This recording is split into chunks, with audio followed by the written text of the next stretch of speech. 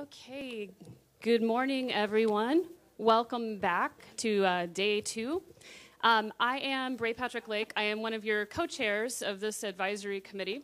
And I come to this from the participant engagement side of things, and I am really excited to dive into day 2. Before we get started, we have a couple of housekeeping items. For those of you joining us in this room today, if you need a taxi to the airport, please let our staff know outside the door. They'll be happy to help you find a taxi, but it does take a few minutes to get a taxi here, so we need you to sign up in advance. We also have our Faces of Precision Medicine Initiative video taping in a room just across the hall. So if you haven't stopped by to shoot a short video and help us tell the story, we'd greatly appreciate if you could find time on a break and just sneak over there and help us come up with some great material that really tells the story of what we're trying to do. Also, and this comes from kind of my world, we're having a very active Twitter conversation. So I know that the folks that are webcasting are actively using Twitter. If you're in this room and you do tweet, please go ahead and join the conversation online as well. That's hashtag PMI Network, hashtag PMI Network. So we're having a lot of fun, and you'll hear the speakers up here presenting, and people are actually reacting in real time and asking questions and joining in the dialogue. And so there's a lot of rich discussion going on there.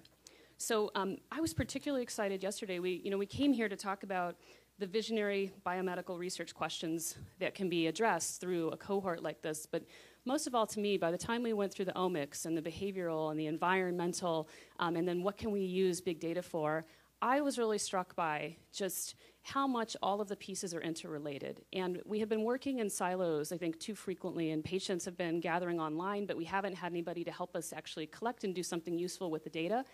Researchers, you need us. You need participants. We need to all be part of the same system working for common goals. And the possibilities to me yesterday were mind-blowing. And then there's a piece of me as a patient that says, I want this now. Why aren't we doing this now? And why aren't we doing this for all patients? Because we really do have the opportunities to improve health in this country and also wellness. When we started looking at a lot of the behavioral opportunities and interventions and how much the environmental factors come into play, there's just such an opportunity, and the things that we can do for patients in this country are truly amazing. And so we're going to continue looking into that this morning.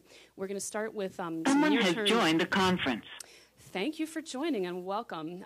So we are going to dive in and take a look at some of the near-term use cases and then move on with some longer-term use cases. And at this time, I will turn it over to Dr. Kathy Hudson, our co-chair, who will be leading this session.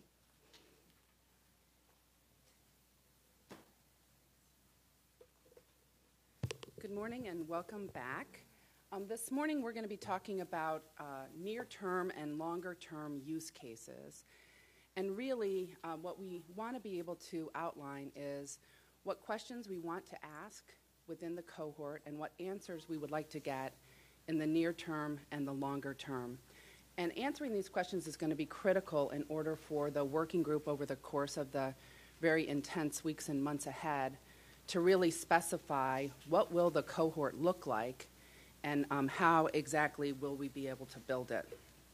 So at the end of our February 11th and 12th workshop here at NIH, Francis Collins laid out a series of possible use cases, and some of these may come up this morning in our discussion, both in the case of near-term and longer-term use cases.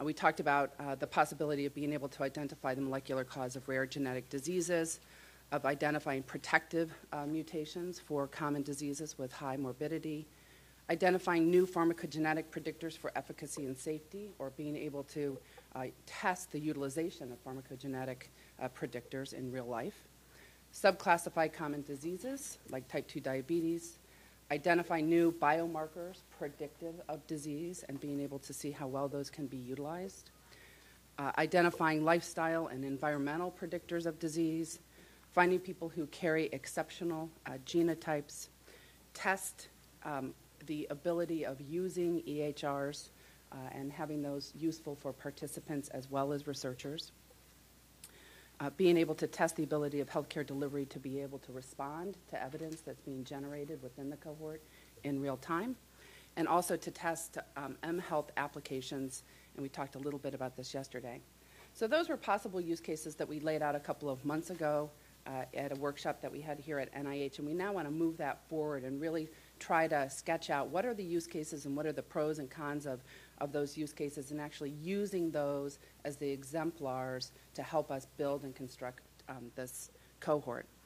So the first time I ever came across the phrase use cases was in the health IT context, and I'm not sure how frequently it's used outside of that context.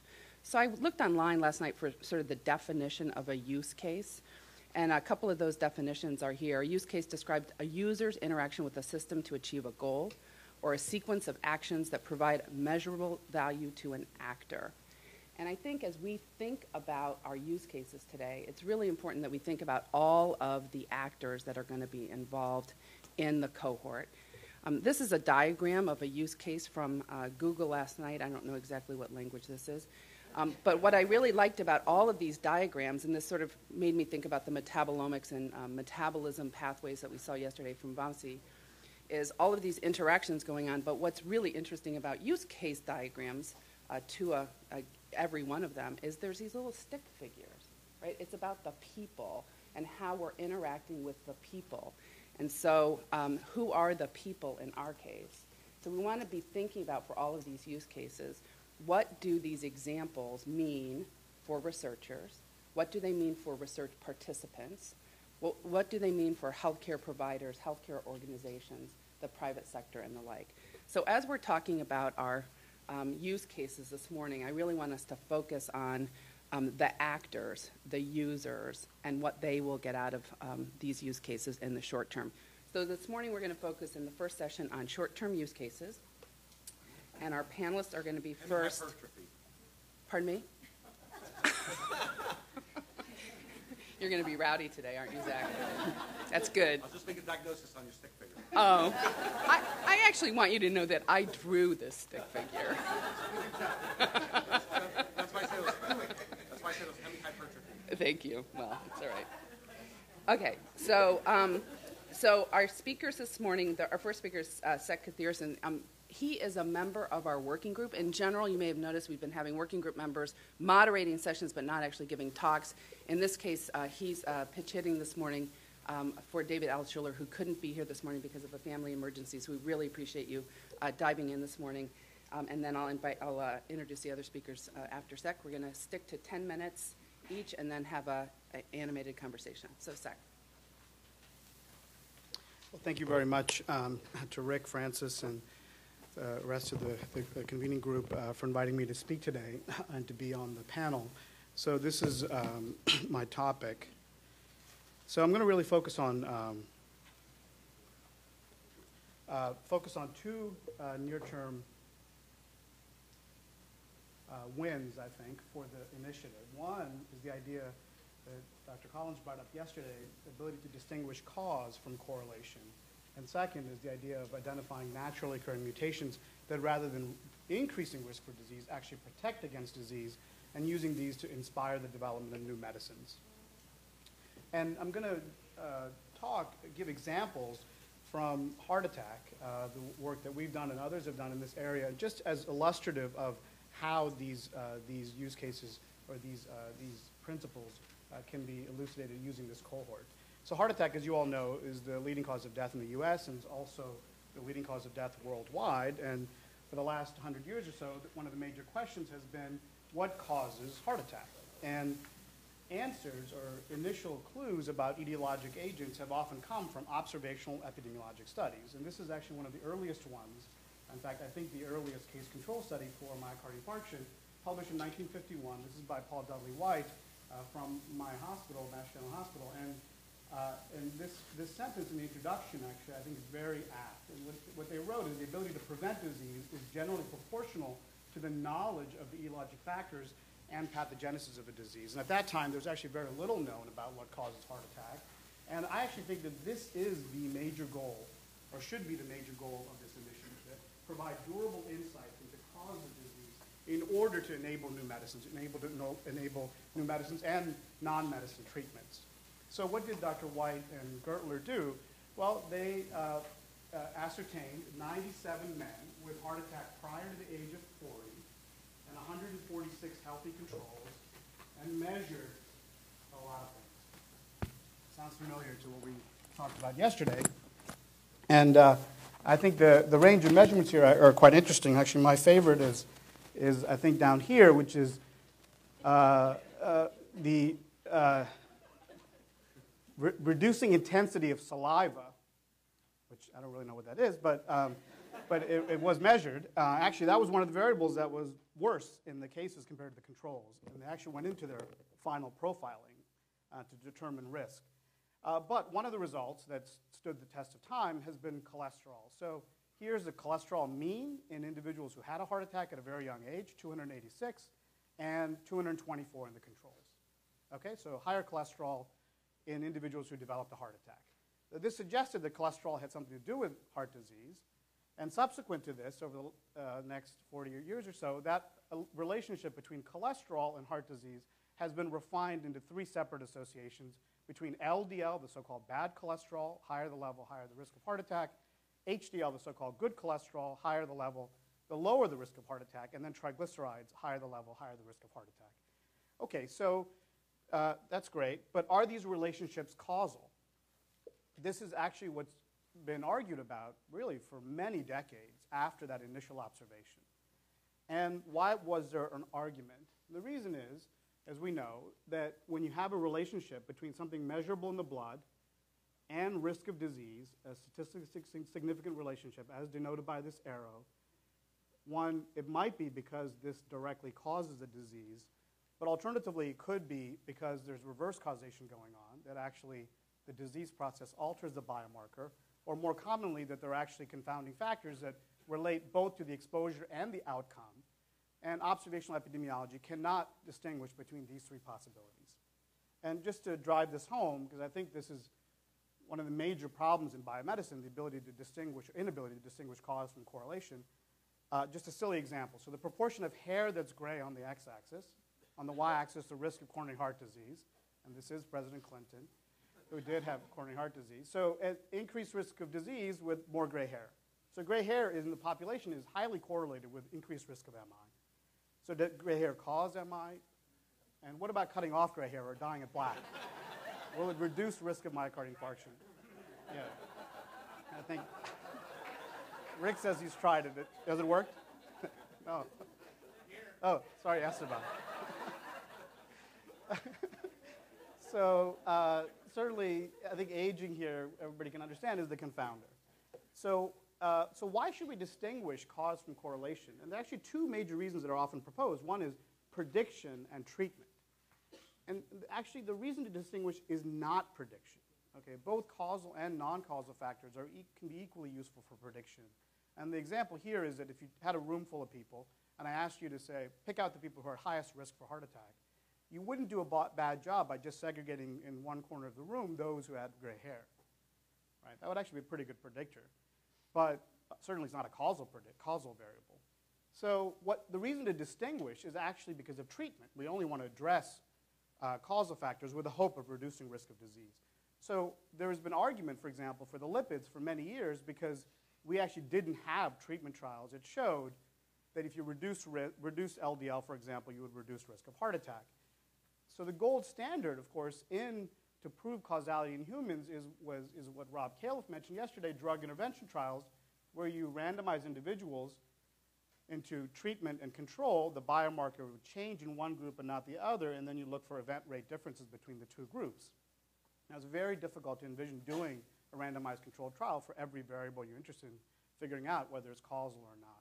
So can we actually get at this in another approach beyond trials? And about 20 years ago, Catan proposed before I go there, for LDL, it's actually been shown. It wasn't until 1995, so 44 years after the initial observation, that in the Waskop's trial, the treatment with statin was shown to lower risk of first heart attack. So for LDL, it's been proven based on randomized controlled trials. But can we actually get at this, again, ahead of having to do these trials? And it's been proposed that genetics can help here. And the reason is the variant that you get from your parents is allocated to you randomly. And that randomization is akin to the randomization at a randomized controlled trial and it can potentially even out all confounders between the two groups that have the genotype and don't have the genotype. So that if you can find a genotype that relates to a biomarker of interest, then you simply ask whether the genotype also relates to disease risk in a manner predicted by the biomarker-disease relationship. So this approach is called Mendelian randomization, and it essentially integrates DNA variants, biomarkers measurable in the blood or other biomarkers, and disease risk. And you ask, does the mutation here relate to disease risk in a manner predicted by, one here, the DNA variant to biomarker relationship, and two, the biomarker to disease relationship.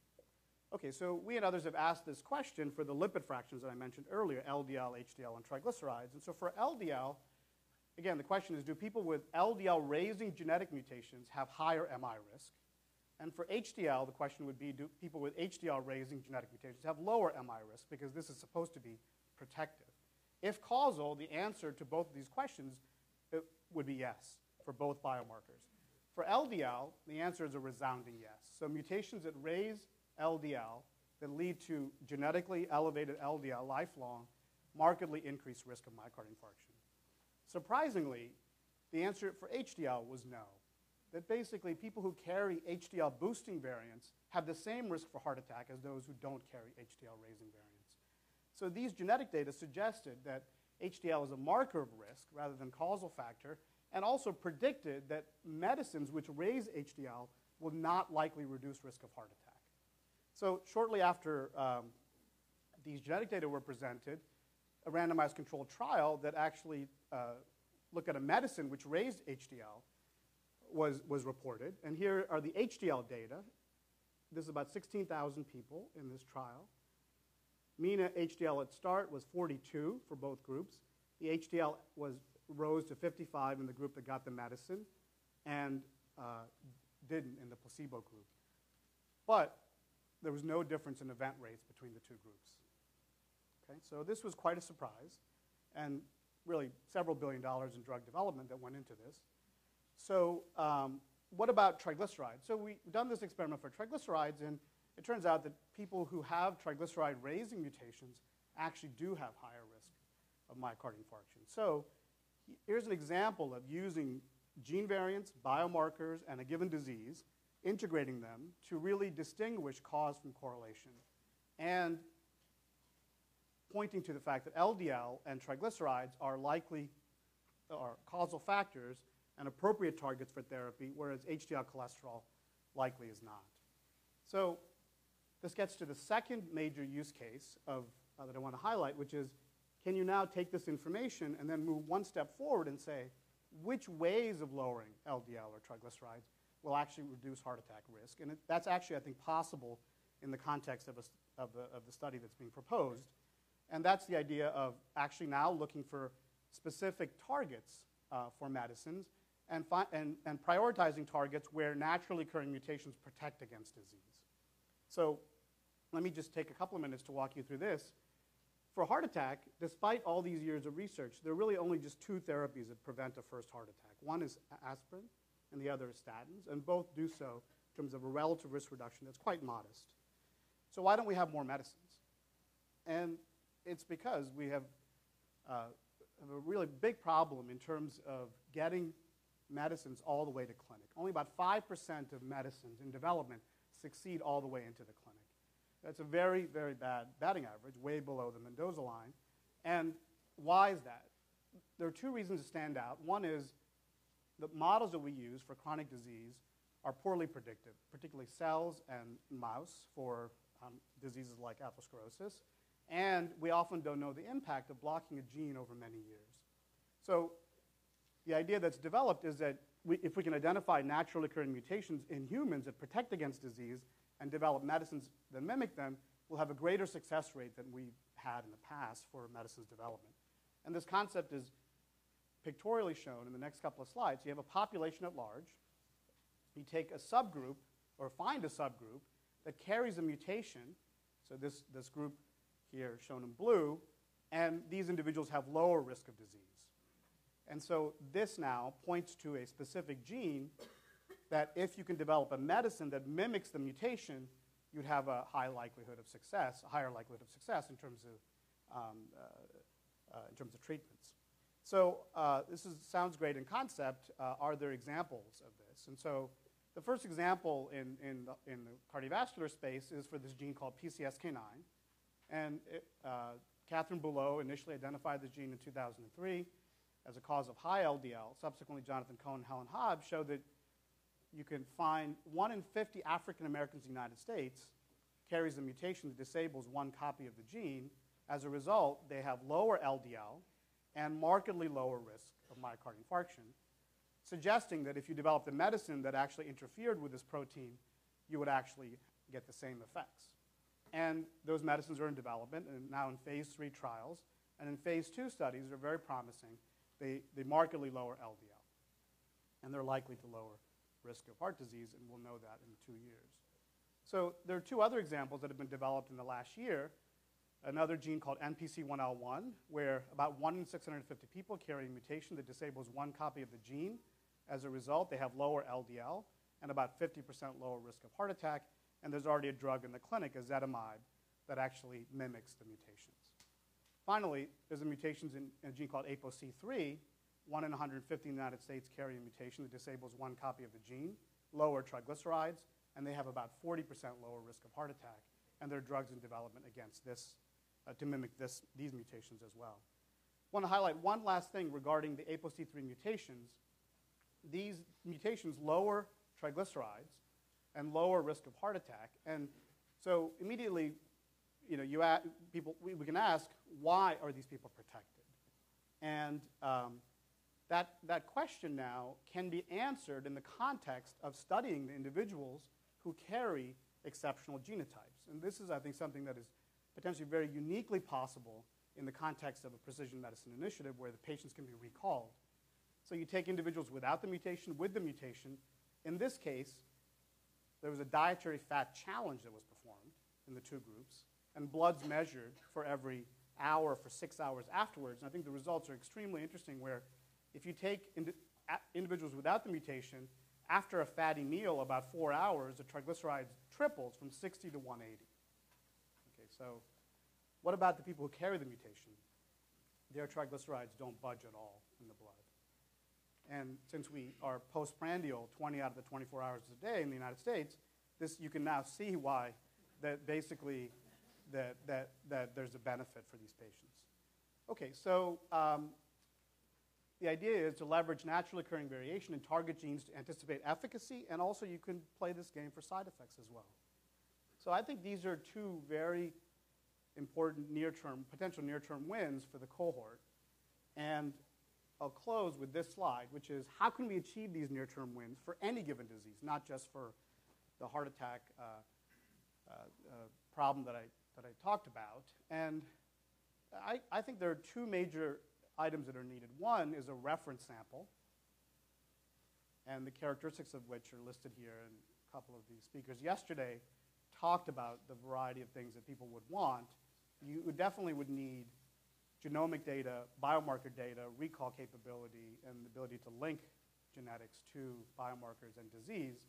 But I also think it's important to really think about potentially oversampling for given diseases or a set of diseases, and have the ability to contrast these cases to the controls, to bring really the Paul Dudley White study that I showed you in 1951 to really the modern era. Thank you. Thank you. So our next speaker is Josh Stein, who comes to us from AdhereTech. He is the CEO and co-founder. Josh? Oh, you're behind me. You're hiding.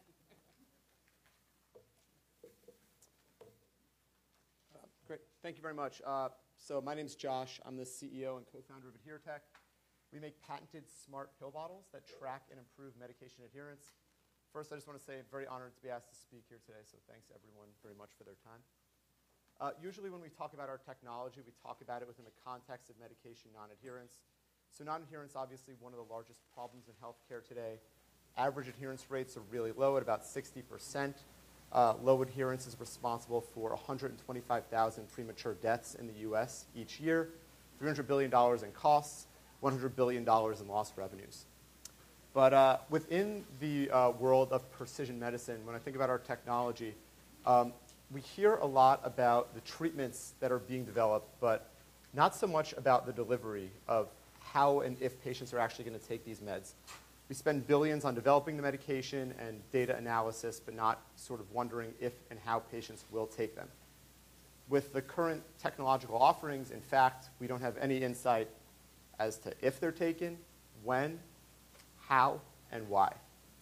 So an example that I'd like to give is, if you think about a world-class athlete, this athlete has a nutritionist that tells them what and how to eat, a trainer that tells them when to work out and what exercises to do, and a coach telling them when to practice and how to practice. The reason why those are so effective is not only because they're tailored to that specific athlete, but it's because the delivery of those treatments is really good. The coach is there to help the athlete do all those activities, and the athlete's also really highly engaged. But as we know in healthcare, patients really aren't that engaged oftentimes. So it's important to make sure that these medicines and treatments are delivered in the right way, both during the development of these treatments and the actual implementation. So that's why we developed the AdhereTech Smart Pill Bottle. So here's how it works. Basically, what we've done is we've put a cellular chip inside of this bottle. So the same sort of chip you'd find inside of a cell phone, smartphone, or pager, it's built into the bottle. Whenever the patient uses this bottle, data is automatically sent to us. Basically, it tells us what the patient's doing. Our system gets all this data in real time, analyzes it in real time, and compares it to what a patient should be doing. If it notices a discrepancy, like a patient didn't take their meds, we intervene. We do that in a series of fully customizable ways. These include on-bottle lights and chimes, so the bottle lights up. You'll see in a few moments the bottle beeps. We also do automated phone call or text message alerts as well. So we have on-bottle alerts, and we have phone alerts, and in a few moments the bottle will also flash a bunch of different colors. But all the data that we get, it's populated on our dashboard in real time as well. And this data, researchers have access to 24/7. The data can be split in any which way, but the real important thing is that everything happens in real time. You can see what the patients are doing or what they're not doing. So the reason why the reception toward our technology has been really great is because we're collecting types of data that have never been collected before, because not only are we tracking patients' real-time adherence, we're also tracking their reasons for non-adherence and their reactions to meds. The way we do that is through what we call our patient feedback feature. So the way that works is if a patient doesn't take their meds, or even if they do, but if they don't, they get their reminders, the ones I just showed you. If a certain period of time passes and the patient still hasn't taken their meds, we then ask them why. And we can also ask them why if they do take their meds to sort of get an idea about side effects that may or may not be occurring. Based on the patient's responses to the questions that we ask them via text or automated phone call, we route that to live nurses, and then nurses can help intervene with that patient immediately if the patient needs it. But collecting this data has value even beyond the real-time interventional aspects. And the way I'd like to illustrate this is to issue another example. So imagine if I asked you what you had for lunch last Thursday. Chances are you couldn't remember. Even if you could, you probably couldn't say what you liked about the meal and what you didn't. That's somewhat analogous to how a lot of how patients are reacting to medication information is collected today. A patient will go to a doctor. Doctor will say, well, why didn't you take your meds? Or how is it treating? How's it working for you? And not only is the patient's answer quite outdated, but by oftentimes weeks or even longer, but they're also giving one answer for many unique instances of non-adherence. So by collecting this data in real time, we'll better be able to see how this medication interacts with patients and better target in the precision medicine landscape different meds to different patients. In regard to the use cases for our technology, we see the biggest adoption in the clinical trial and research space. So the application is pretty self-evident. We're collecting all this data in real time. The main overarching goal is to collect better data and to speed up trials to basically understand which meds work better for patients in the short term. We also see a lot of adoption in the commercial specialty space. So our bottles are currently distributed through some specialty pharmacies for cancer medications. But in every case, it's a free solution for patients. We are actually a for-profit entity, so we charge either researchers or pharma, whoever's most appropriate, to use our technology for these purposes. A little bit about our technology. Our bottles have been used in various trials since 2013. Pretty even split between clinical trials and research and commercial specialty medication distribution. We're working with a bunch of top pharma companies. We can't say who they are due to confidentiality, but we can say some of the great research institutions with whom we work. The Walter Reed National Military Medical Center, right down the street, Weill Cornell, University of Michigan, a bunch of others as well, and also speaking with some institutions in this room. So really excited about that. But the bottles are really flexible. They can be distributed in any number of ways. So we know that whenever we talk about our technology to a bunch of people that have a lot of experience in the space, they tell us about similar solutions that they've seen in the past. We always like to differentiate ourselves. And the way we do that is to describe what we see as this inherent flaw in every other solution that may be used for real-time monitoring or real-time data collection for research purposes. So every other solution has this flaw in that they're asking patients, who are oftentimes not engaged, to go through complicated processes to set up these solutions or complicated processes to use these solutions each and every time they take their meds. I'll give some examples. So you have apps. Apps not only require patients to have a smartphone. They say, now you need to download the app, set up the app, engage with the app every day. Big Monday, Tuesday, Wednesday pill boxes. They require setup every week. Big clunky piece of equipment. They require patients to learn new behaviors. And then there's also other solutions that require Wi-Fi, Bluetooth, some sort of syncing or connectivity that a lot of patients either don't have access to or won't go through the trouble to use. So when we created our solution, we said we need to build something that literally requires 0 patient setup and 0 new behaviors for the patient in order to use it. We needed to create something that was totally passive, and that's exactly what we've done. So because we have cellular technology in the bottle connects and works the moment the patient receives it. There's literally 0 setup. You give it to a patient, it's sending data. It's also used just like a normal pill bottle, standard push down and turn cap. The battery on the bottle lasts 200 days on a single charge. It's rechargeable just like a cell phone. But the whole goal is to have patients do nothing new, including, hopefully most will not have to charge it throughout the life of the time they use the bottle. And we have some additional neat features as well, like automated refill sensors, but a little less relevant today. Really customizable, and the messaging that we send to patients can say whatever we want it to say based on the drug, disease state, or demographic. High-tech patients can get text messages.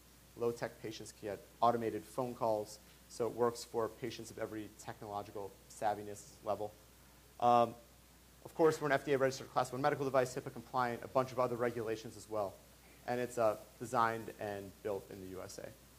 So this is some of the press we've gotten. I only mention this to say that the reception toward these monitoring technologies has gone beyond all of the thought leaders in this room. And I mean, it really does resonate with the public because there really is a wide acknowledgement for needs for precision medicine and technologies that can help patients become healthier in easy and simple ways.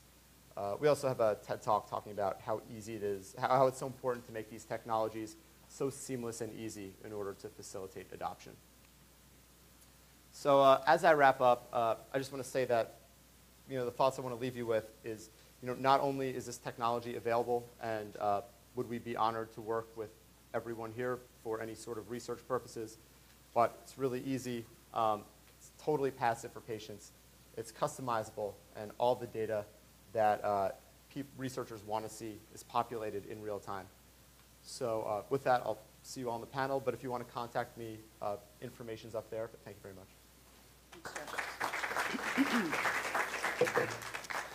So I think as we talk about use cases, it'll be interesting to talk about how we do, in fact, monitor what kinds of medications people are taking.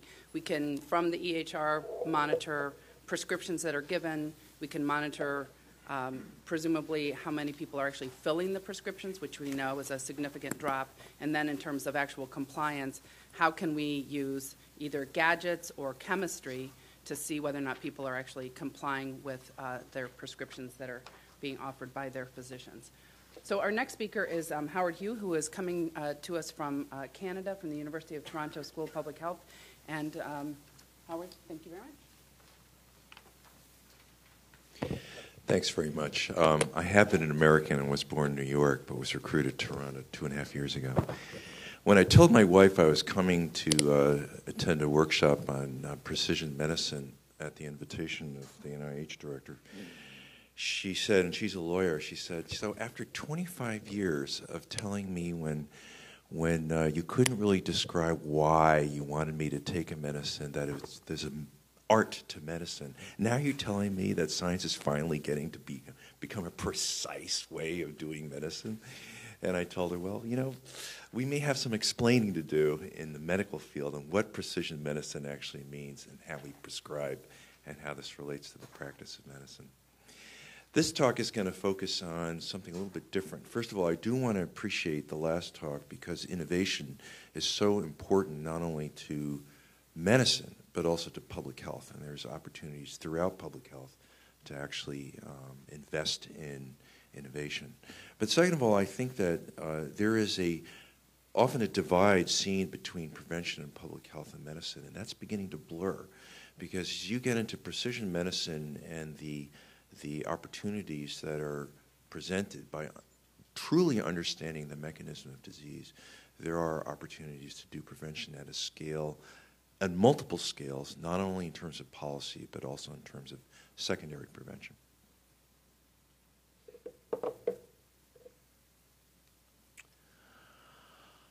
What if you found out that much of Alzheimer's disease, perhaps the most feared disease of all of us, to lose our minds,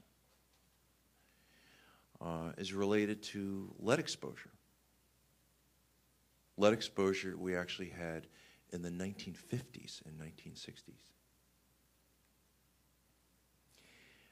In those of us who are genetically susceptible, and through a mechanism involving epigenetic modifications.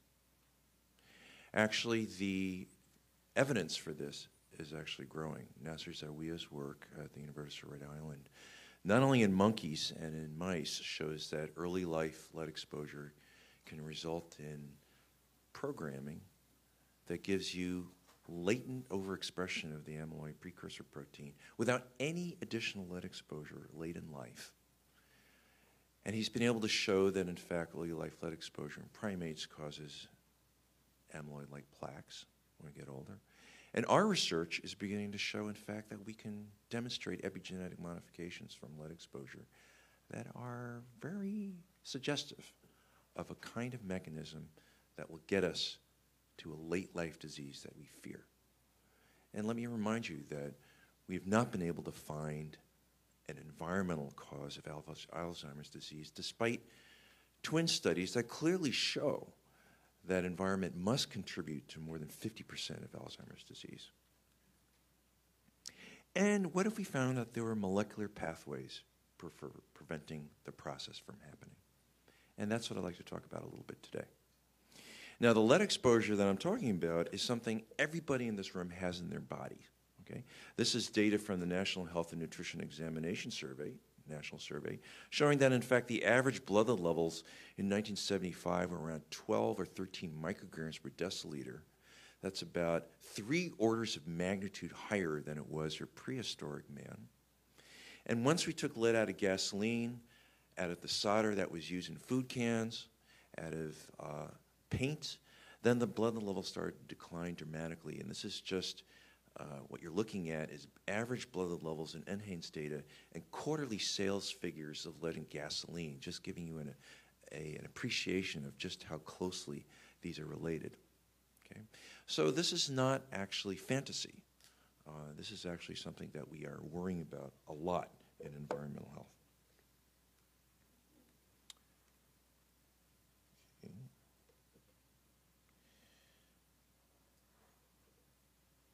I'm not able to advance the slide. Yeah.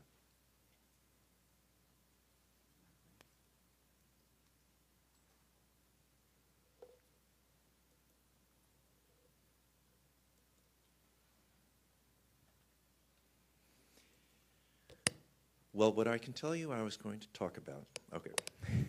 Thank you.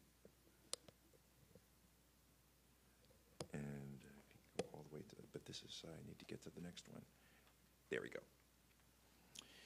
Now the question is, who in this room really knows how much lead exposure they had when they were in utero or in their first few years of life? And the answer is, we have no idea. And that's part of the problem. The part of the problem is that, in fact, lead exposure in the typical human being happens through pathways that are multiple, they're complex. Here's the human being down here. There's no way we would know. This actually is a pathway that was developed by the Environmental Protection Agency. And when I first saw this, I thought that this was describing the bureaucracy at EPA. But in fact, it is lead exposure pathways. But in fact, if we had participated in environmental birth cohort studies, the kinds of studies that NIEHS has been funding, we would know. This is a study we did in which we actually took plasma lead samples from moms at each stage of pregnancy, first and second, third trimester, then followed the offspring till age 2, measured their intelligence using the Bailey scales of mental development, and showed, in fact, the first trimester of plasma lead exposure was far more predictive than the second or third trimester in negatively predicting intelligence at age 2. And this is after controlling for all the usual confounders. And when you marry that with the basic science that's been done on lead impacts on cellular systems, then you can see, in fact, that there's a logic to this.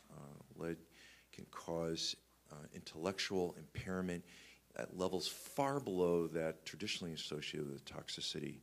Has to do with interference with synaptogenesis, and now we're worrying about the kinds of genetic programming that might actually result in late stage, late onset adult disease like Alzheimer's. So here's the opportunity. Some of you may have seen this word for the first time, exposomics. Because it's so difficult for anybody in this room to understand how much they're exposed to or the timing of their exposures, whether it was metals or there was pesticides, radiation, or anything else. And yet we're so, it's so important for us to understand the environmental footprint on disease, not just for policy, but also to understand who we can screen, who we can perhaps develop interventions for.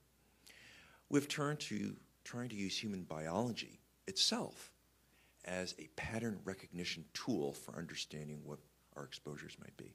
And that's what exposomics is all about. This is Chris Wild's figure giving you a map of what the exposure dimensions might be thought of. It proposes to use available measures of external and human exposures combined with the high throughput methods that all of you have been hearing about to develop a comprehensive profile of human exposures. The problem here is that unless you actually marry a big initiative like precision medicine with other initiatives that finely detail what that human exposures are like and use the precise, correct tools, and I say precise because you have precise tools for omics, we barely have them for any of the 75,000 common exposures that human beings now are exposed to. But if you can develop those precise tools, then you have a much better chance of disentangling and understanding the environmental footprint on disease. And here, by the way, is a study we did, again, using our birth cohort data, showing that prenatal lead exposure does lead to genomic methylation patterns that are quite distinct. And we're just connecting the dots. And this is the kind of research we can hope to do. So the idea would be that the PMI national cohort is a big opportunity to incorporate environmental exposure subcohorts. That is, think about harnessing some of those studies that have already been funded with detailed environmental characterization so we can come up with better indicators of exposure dosimetrics and timing, right? There are vulnerable stages of life, so we have to understand how the exposures come and go. and potential new targets for interventions. And again, it's not just policy interventions, but perhaps even molecular targets that are specific for the environmental exposures that we have enjoyed or over our lifetime. Some of it might be the kinds of things that are already being developed, RNA interference approaches, for instance, but there may be the unknowns, and that's where we have to be, we have to accommodate this kind of thinking. So here we are with a schematic representation of the PMI cohort, and the idea is to identify these subcohorts in which we can truly understand precisely what their exposures are so we can take advantage of the PMI to develop these kinds of exposomic tools. Now, the other aspect of that example I gave is to think of PMI not only as a cohort study in which we do longitudinal follow-up and document the exposures and figure out what the diseases are, but we can actually chop up the cohort into discrete, simultaneously observable segments. So we can actually look at exposures in early life and how that relates to programming events. Then see how these things may change over time simultaneously by looking at middle-aged cohorts and things like epigenetic drift.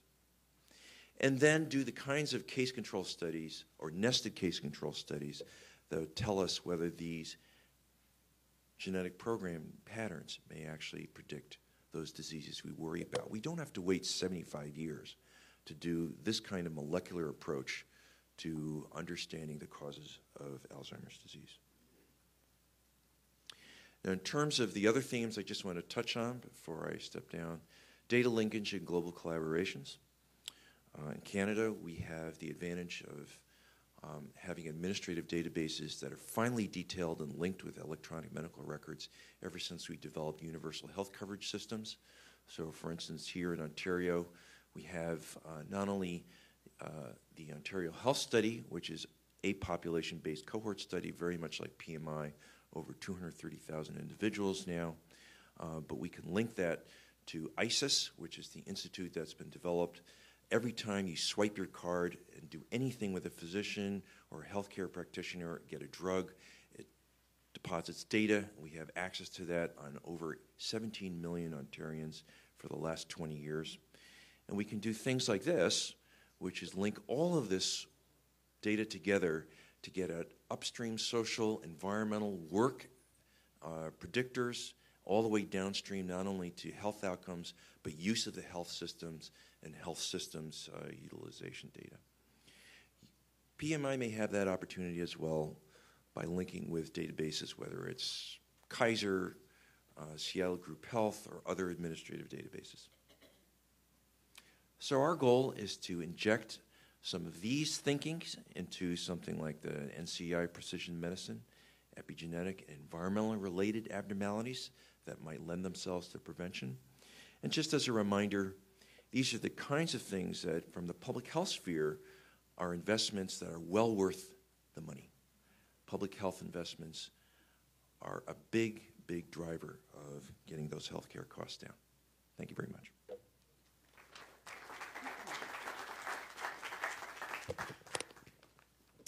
So our last speaker, before we have open this up to discussion, is Anne Wojcicki. She is the founder, co-founder, and CEO of 23andMe, which has been providing genetic information directly to consumers and has a lot of experience in what consumers are looking for, and certainly can provide some of those insights to us today. Anne? Yes. Where's the? Oh, there's the clock. Where's the timer? So timer? Oh, just you? Just when you come to harass me? Excellent. I need to bring you everywhere. All right, so we'll go through 23. By the way, just raise your hand. How many people know 23andMe pretty well? I assume all of you. Oh, I love you. My kind of crowd. So first and foremost, we all talk about engaging the consumer. A couple points that I just really want to emphasize here. If you don't return the data back to customers, or patients, as we call them here, you're not going to engage them. So they want to know about their research. They want to know what's happening. They want to know what you are doing. They want to be part of it. They want to feel like they're part of the solution. So a key tenet, you will not have an engaged cohort if you do not return the data back to customers. The second thing I would just emphasize here is that if you engage me in research, but then you tell me I have to pay $25 to read about what happened to me, it is insulting. And so you have to, 23andMe, when people do collaborations with 23andMe, we require that they publish in open access journals, not because we're trying to change all of that, but I can't tell my customers that they then have to go and pay money to read about what happened to them. So you can't have a really engaged cohort unless you have those two principles. So a couple things about 23andMe. We have actually been doing research since 2009. We put out questionnaires to our customers as a self-report format. And just we all talk about EHRs, and EHRs are the gold standard. We overwhelmingly love self-report data. If anything, EHRs are an incredible amount of work to clean up. We've done sort of head-to-head studies on EHRs versus self-reported data. And it's a lot of work. It's great for the drug history, potentially great for the labs, but just one thing to think about is the self-report data actually works much better than what anyone anticipates. We now have over 950,000 people who have signed up. Over 250 million phenotypic data points have been collected. And over 80% of our customers actually consent for research. And this is very broad research where we can go back and we can recontact individuals, and they have consented for us to do essentially unlimited research with their genome within 23andMe.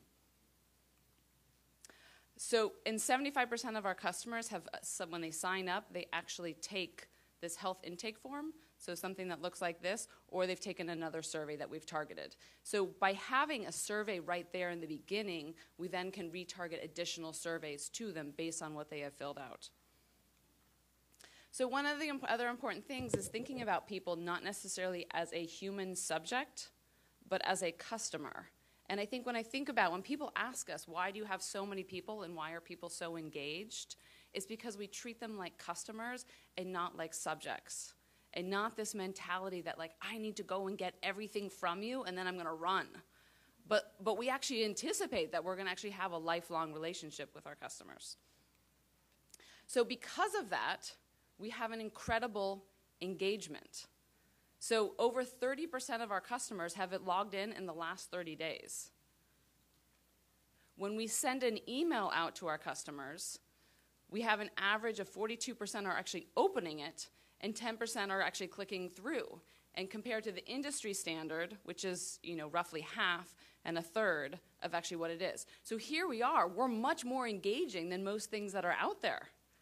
So people clearly want to be engaged with their health, and they want to be engaged with research. So when we think about it, what is actually more fun? People love learning about themselves, and they love, especially if they have a disease or a condition, they actually want to know what is going on.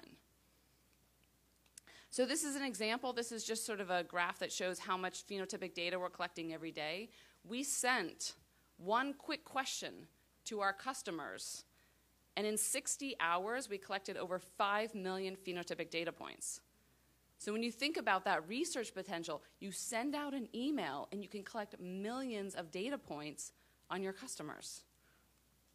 So this is also something that just illustrates how much people want their genomes. So it's a graph of everyone who has actually bought our kit since we launched. And even despite when we had the FDA warning letter and there was negative press about us, all the people who were still continuing to buy. People want their genetic information. And so it's super exciting that you actually, as we're thinking about launching PMI, people actually want this. They're super excited about the genome. And watching it unravel is like one of the greatest novels of our time. So how can we actually engage them in this story that we're all helping to decode? So now the question, what are we going to do with all this data? So here we have 950,000 customers, 1,000 or more joining every single day. All this phenotypic data, what can you do? So one of the most exciting things that we can do is this idea of a real-time GWAS and a PheWAS study. So meaning, we have all these individuals. So this is just sort of a snapshot of 23andMe from a couple months ago. So something like 11,000 people with Parkinson's disease and over 480,000 confirmed controls. 162,000 people with the high-risk variant for Alzheimer's disease. And then things like 1,600 people who actually have colorectal cancer and all of those controls. So what can you do with all that data? So this is actually where we have the 23andMe research portal, where you can log in. This is something that we use in-house, and we have some groups that are actually externally using it. But you log in, and you can actually run real-time queries. So imagine that potential. You have 1 million people. You have a hypothesis. You just log in the same way you do a search today. You want to learn about something, you just type it in. So you type it in. So this is something I just did last night. I was playing around, brain aneurysms. You have all these different phenotypes on the left side that you can start to just browse through, and you can see what was the question that we asked, and then how many cases and how many controls, and in each ethnicity. So how many you have.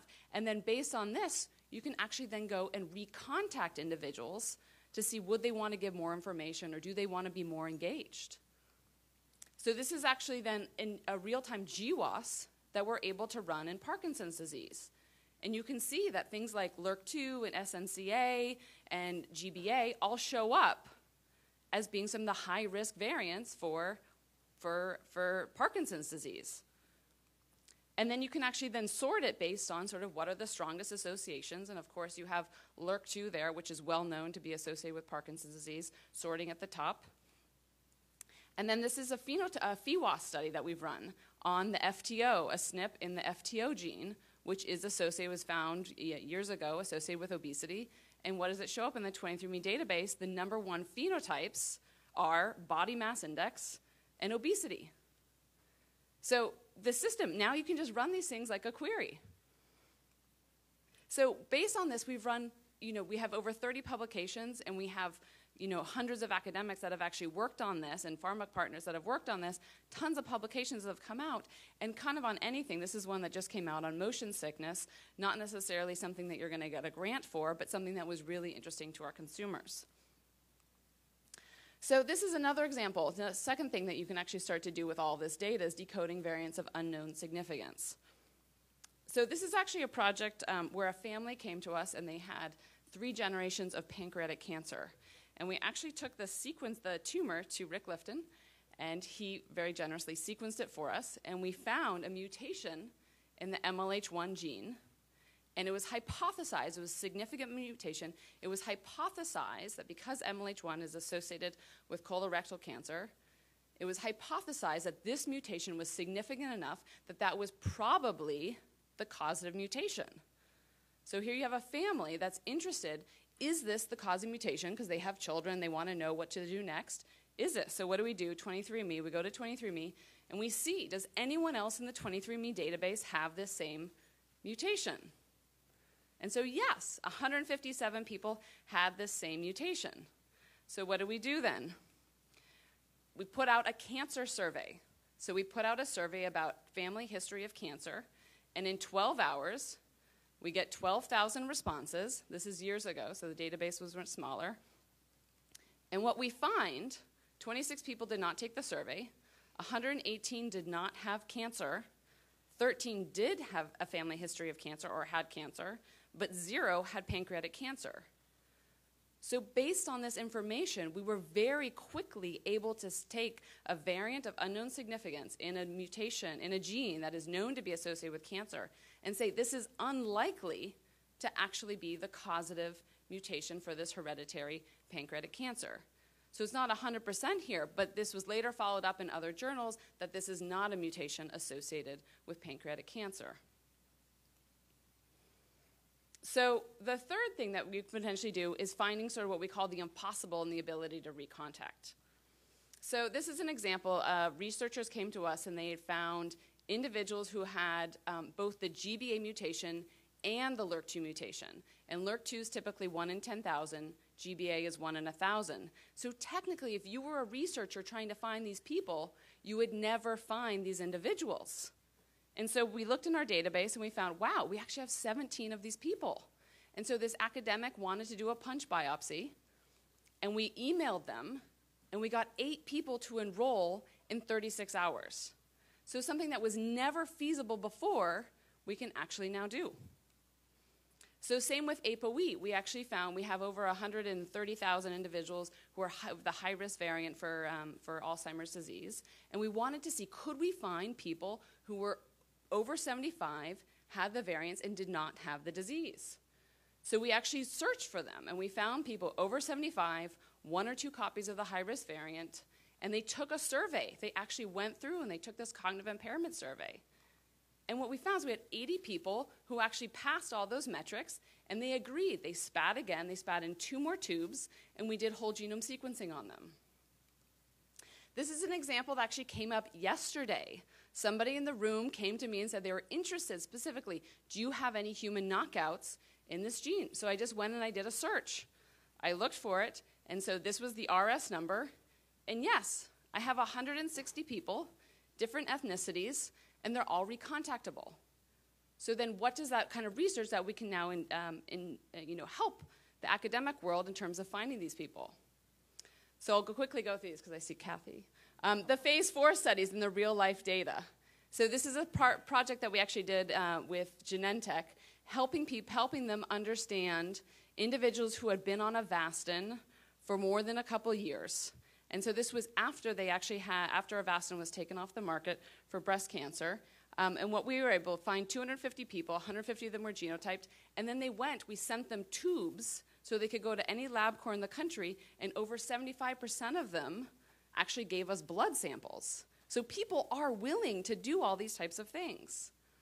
This is something that we also put out to customers just on commonly used medications. And you can look at something like Tylenol, and all this data, 75,000 people started filling this out, and we can start to see how, based on ethnicity and gender and age, whether or not people think Tylenol works for them.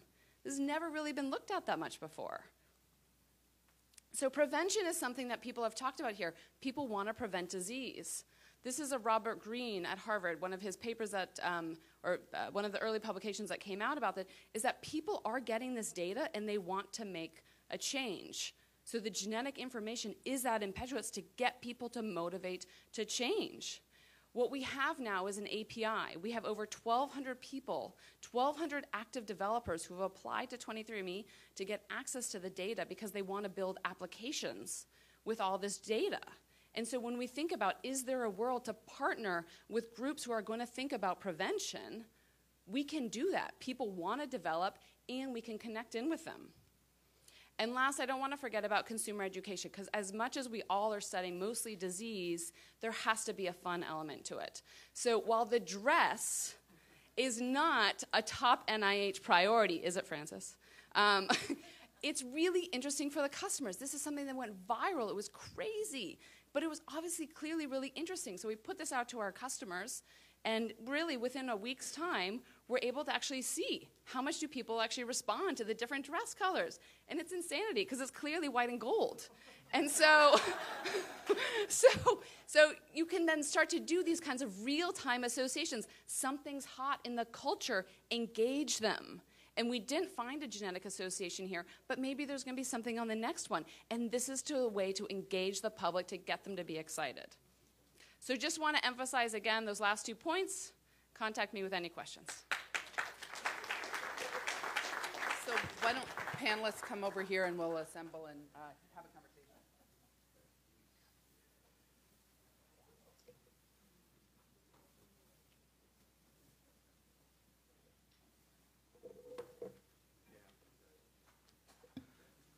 So I'm going to start by asking the panelists to talk about, so in some cases we talked about specific use cases, in some cases we talked about examples of specific technologies that could be deployed in the cohort. But in thinking about a specific use case, if you were, so we launched the cohort in FY16, and we're now in 2020. In your wildest dreams, what would we be able to have told research participants? And maybe Ann will start with you and then come down the row. What will we be able to tell research participants that is of value to the research participants from their participation in the short term? Because I think that's really going to dictate the success over the long term is that participants early on are deriving substantial value from their participation. So Anne, you want to start, and then we'll come this way, Howard. So I think that participants are realistic that research takes a long time.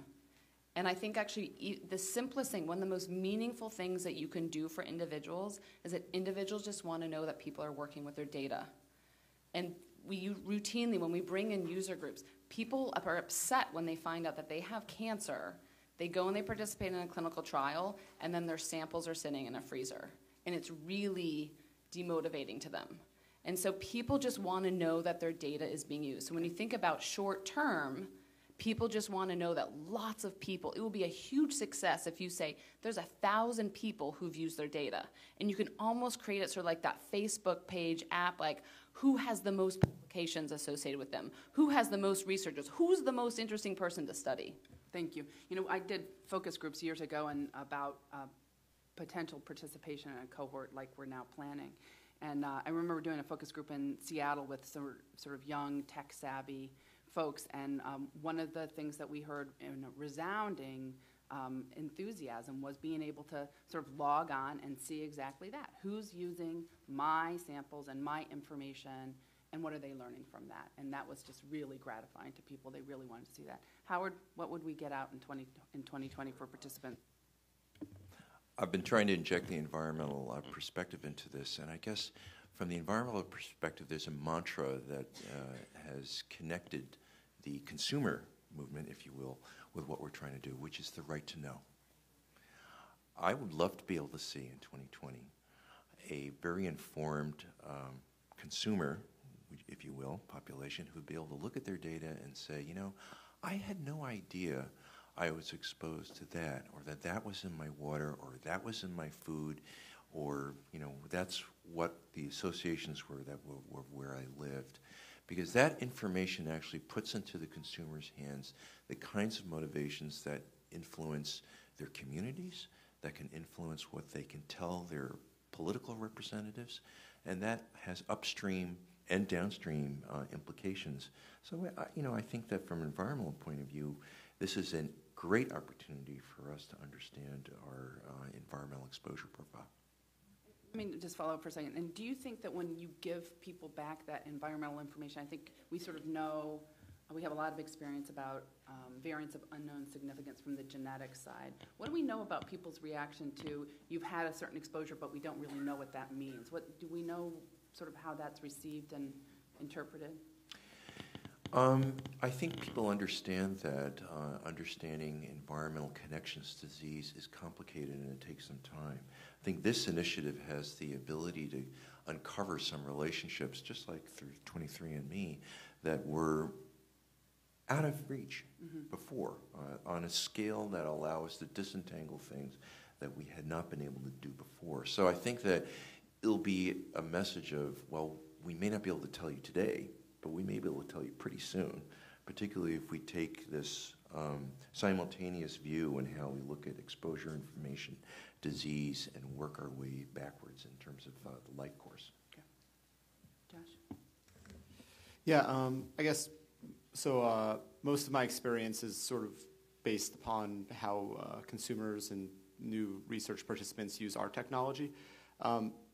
We see the biggest usership when patients realize they can get something out of it personally, and then, like what Anne said, they can, help the greater good. So for us, it's always really important to, show them, listen, this thing can help you by, giving you real-time interventions, or in 23andMe, help you sort of understand your genome and your risk factors, et cetera. But then also, like Anne said, put all that information in a greater data set, because you have this disease and it correlates with that gene, maybe others might have it too. Or for our technology, a leading side effect for this drug is now this sort of treatment, so maybe we should put you on this additional medication.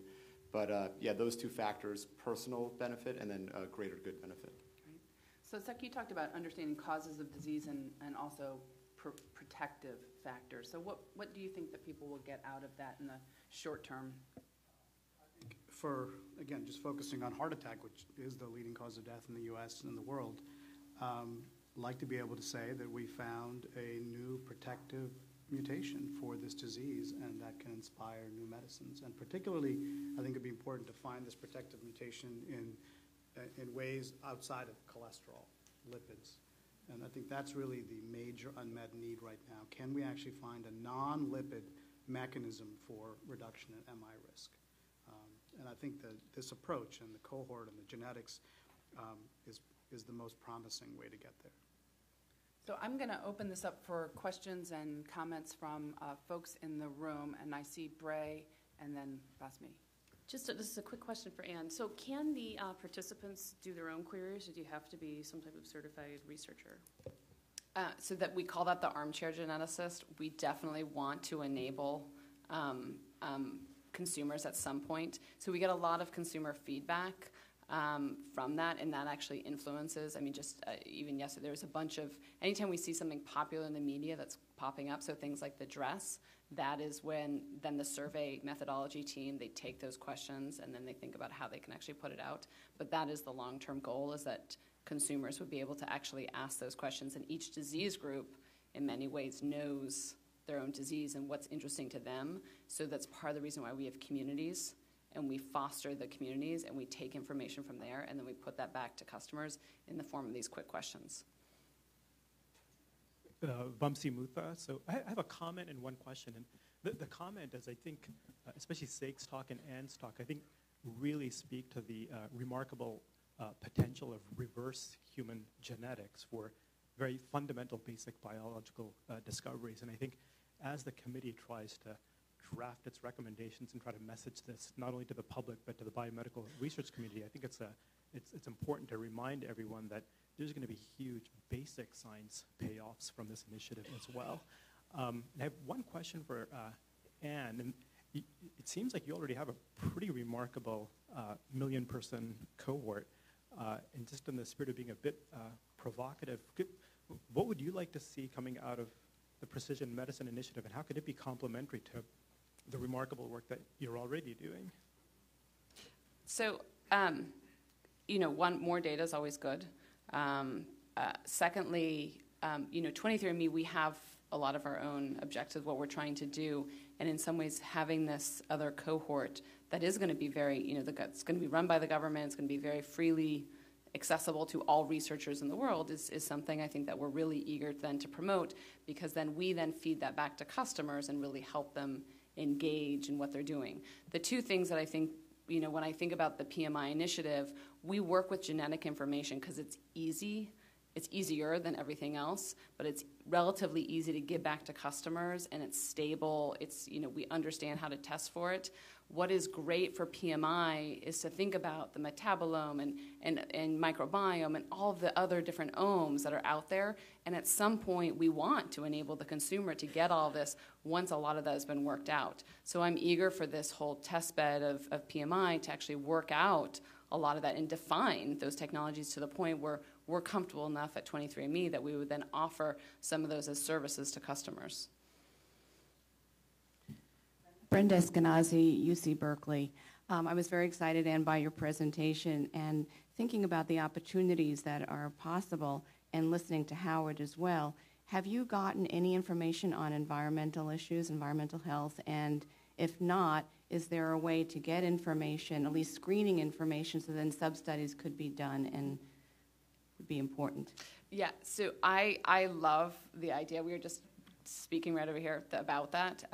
We've been talking with Environmental Working Group for a couple years about actually having either a blood test or a urine test to actually test for a huge number. I did something called the body burden study probably about 5 or 6 years ago, where I was tested for 85 different chemicals. I was very high in fire retardants. It was the first thing they said. They said, you must fly a lot and coach because you live in California. Yeah, well, there's California, and then they're like, you must absorb a lot from you don't absorb as much from leather as you do from fabric seats.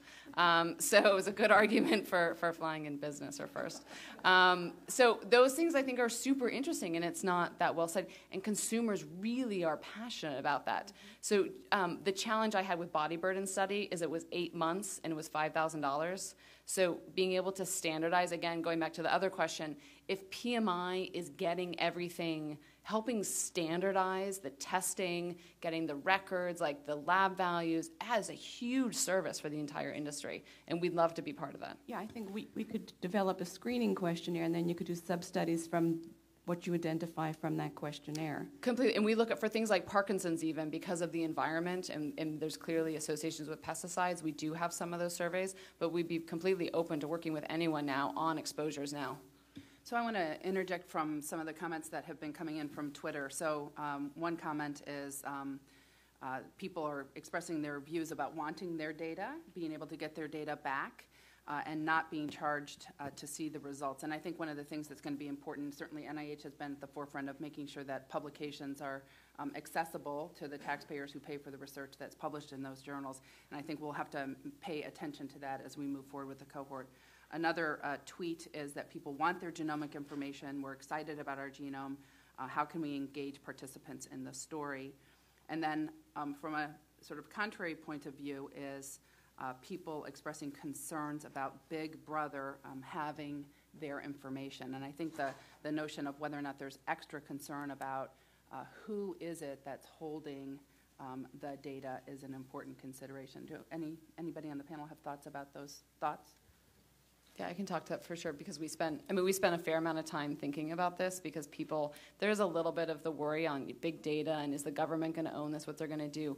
When we've talked to customers, if they know where the data is going, they're comfortable with it, and if they know how it's going to be used. So one thing we do with all the surveys when we're collecting phenotype data, instead of just dumping your whole EMR on people and you don't know how it's going to be used, by collecting phenotype data through the surveys, you get to choose. Do you actually want to participate or not? So for instance, we had a very large, we had a sexual orientation study, and people then could choose, do they want to participate in that research or do they not? But if it's just in my medical record, then is everything being used, and do I know exactly what's in my medical record?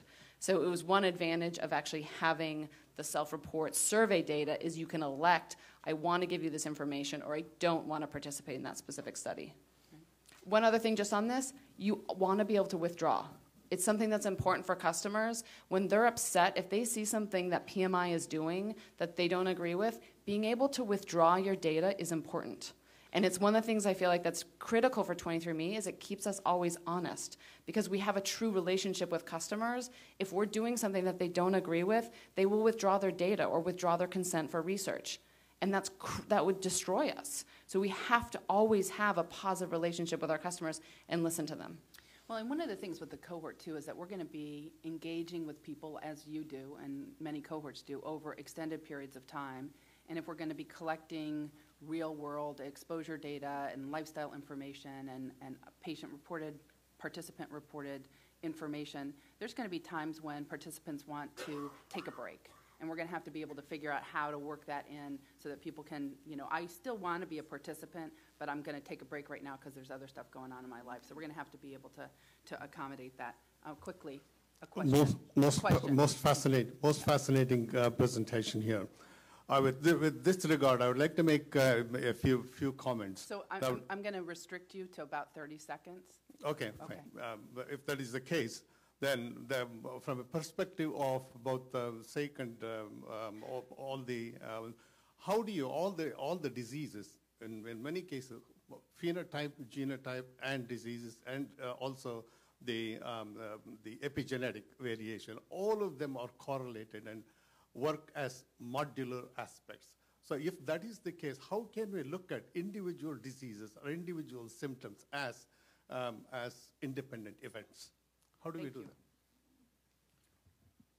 that? That's a great question. I think as Andre pointed out yesterday, there are going to be unexpected relationships between diseases, and this is actually one of the ways, this kind of national cohort would be one of the ways to discover those unexpected relationships, whether they be just disease-to-disease correlation or due to a genotype that has multiple effects. And so I think it's currently an unknown as to the pattern, the full pattern of interrelationships, and certainly using the CMS data, he uncovered all these relationships that previously were not suspected. So I think this cohort could really unravel a lot of additional ones. Thanks. Howard, I'm going to jump in with a question before we go to Mike.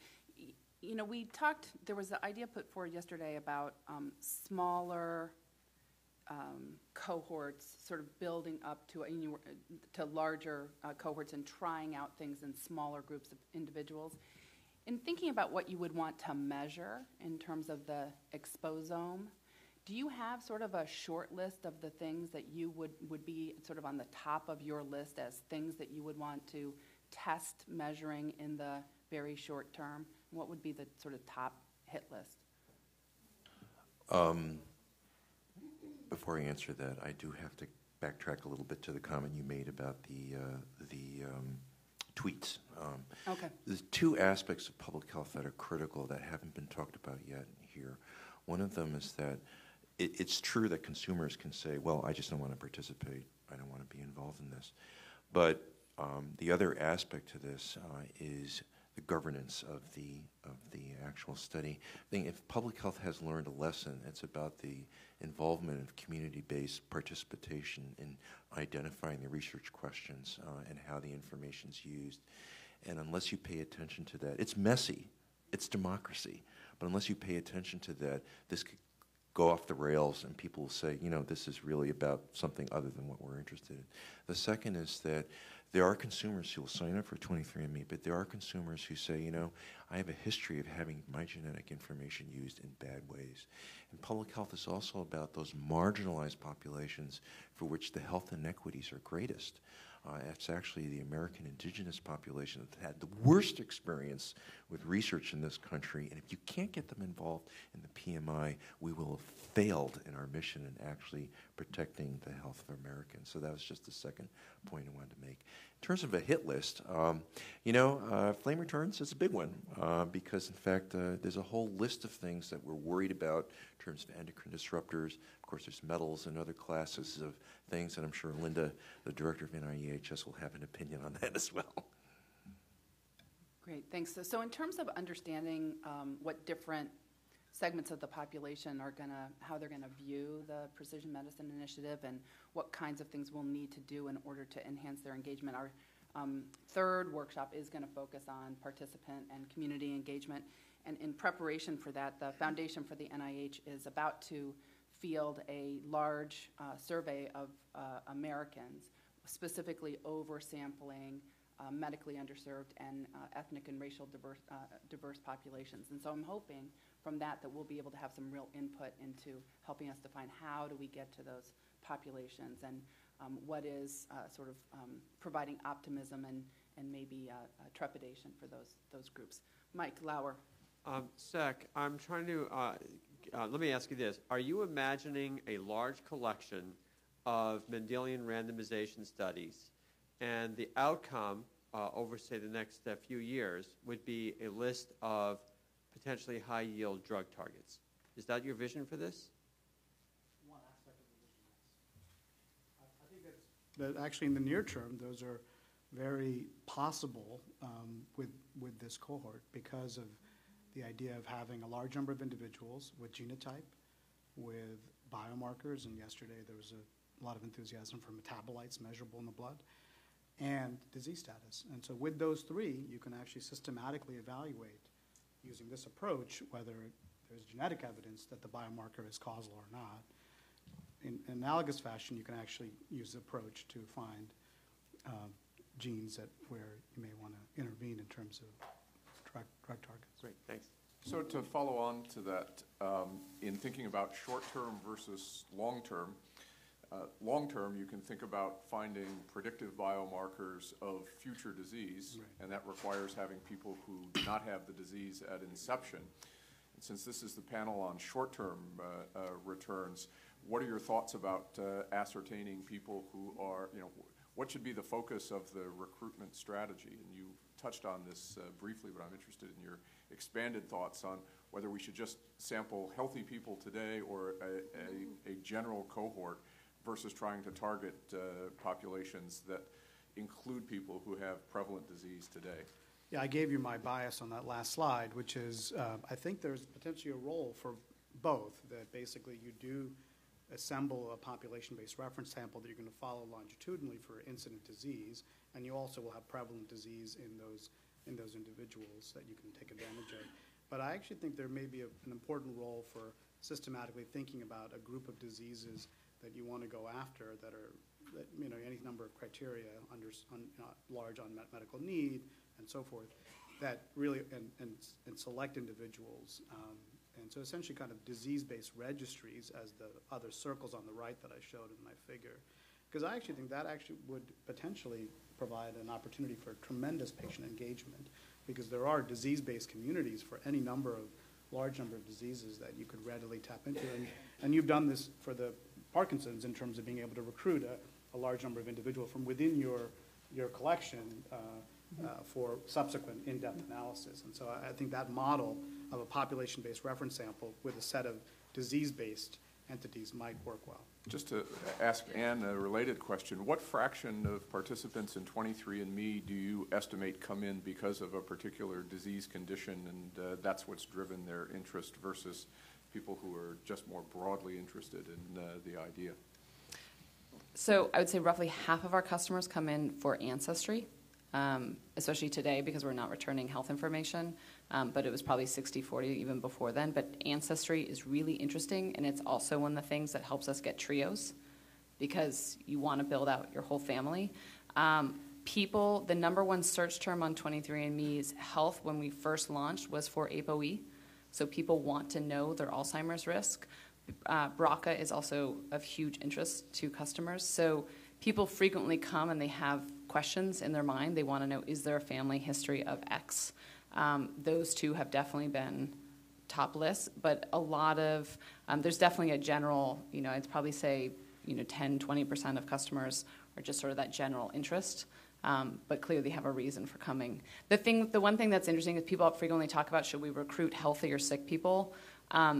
And as we look at our data, one of our statistical geneticists came and said, he's like, look, no one's clean. No one's totally healthy. Everyone has something, so everyone's interesting to study for one reason or another. And so it's been one of the advantages we've had of having this sort of all-comers database, is that everyone has actually ended up being interesting. So let me tell you what we've got in terms of order here. Linda Birnbaum, Sachin, Mike Gaziano, Richard Platt, Esteban Gonzalez, and then we're going to take a 15-minute break.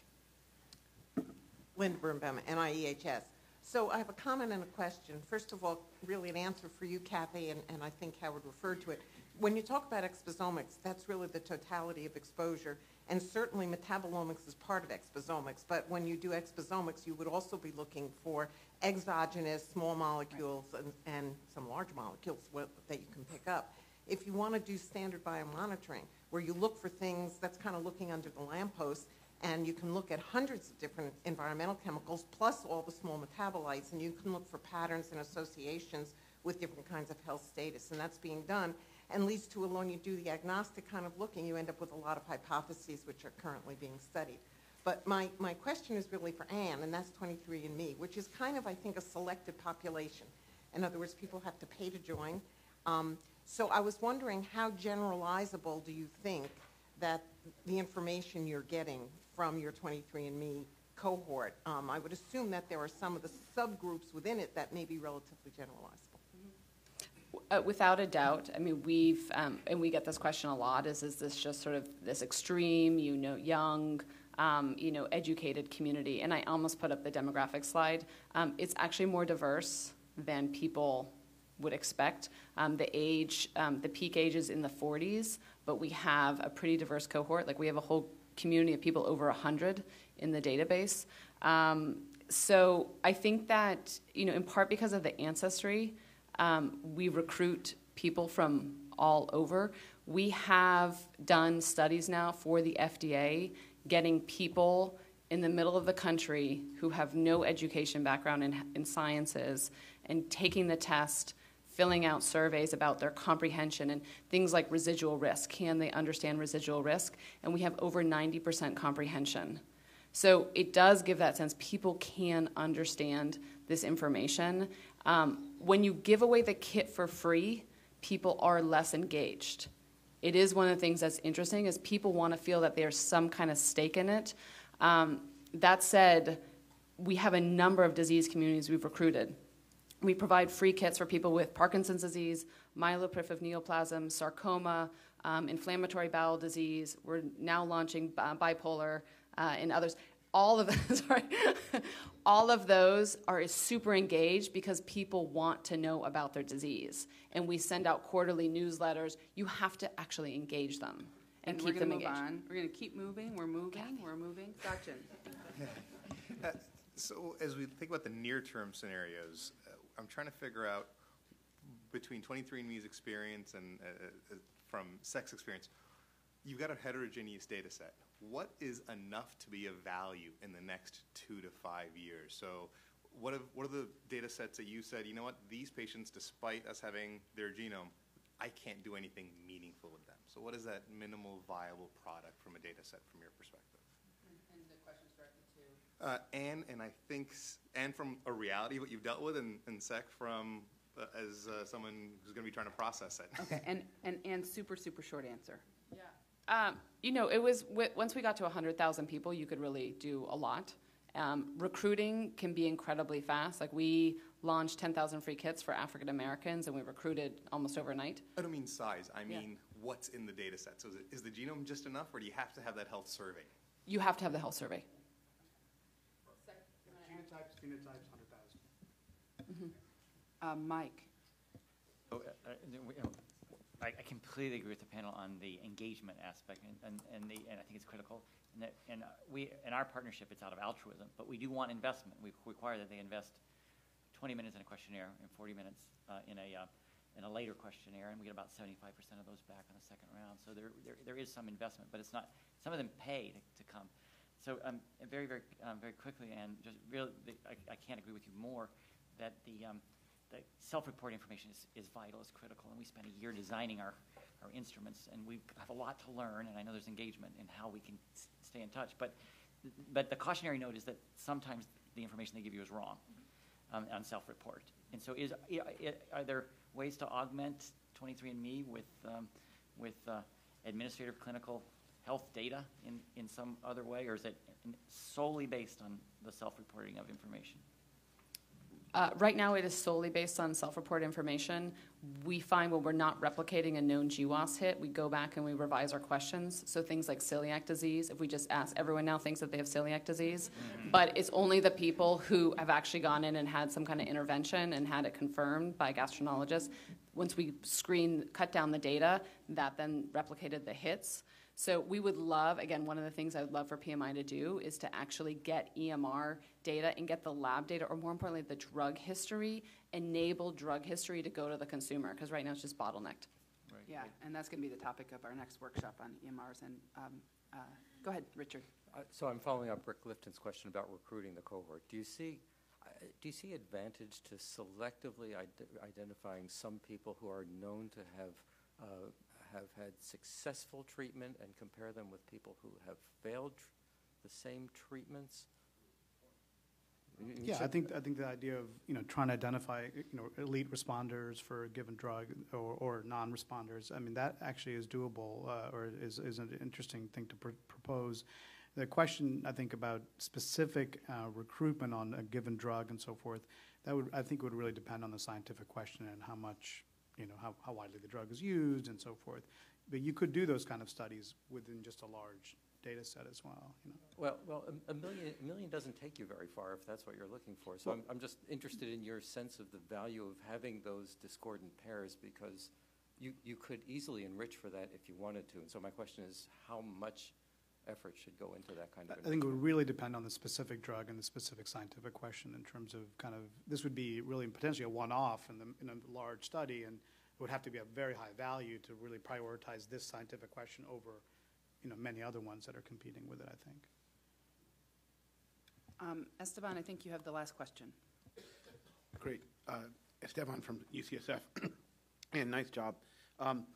One of the things that you have is you displayed how nimble you can be with the living, breathing cohort. But what I hope you could do is share with the committee your experience of how you guys got out of your offices and actually got into the community and did work. Because I know overnight you did recruit like 10,000 African-American individuals. So can you share with us how you did all that and how generalizable your data set is?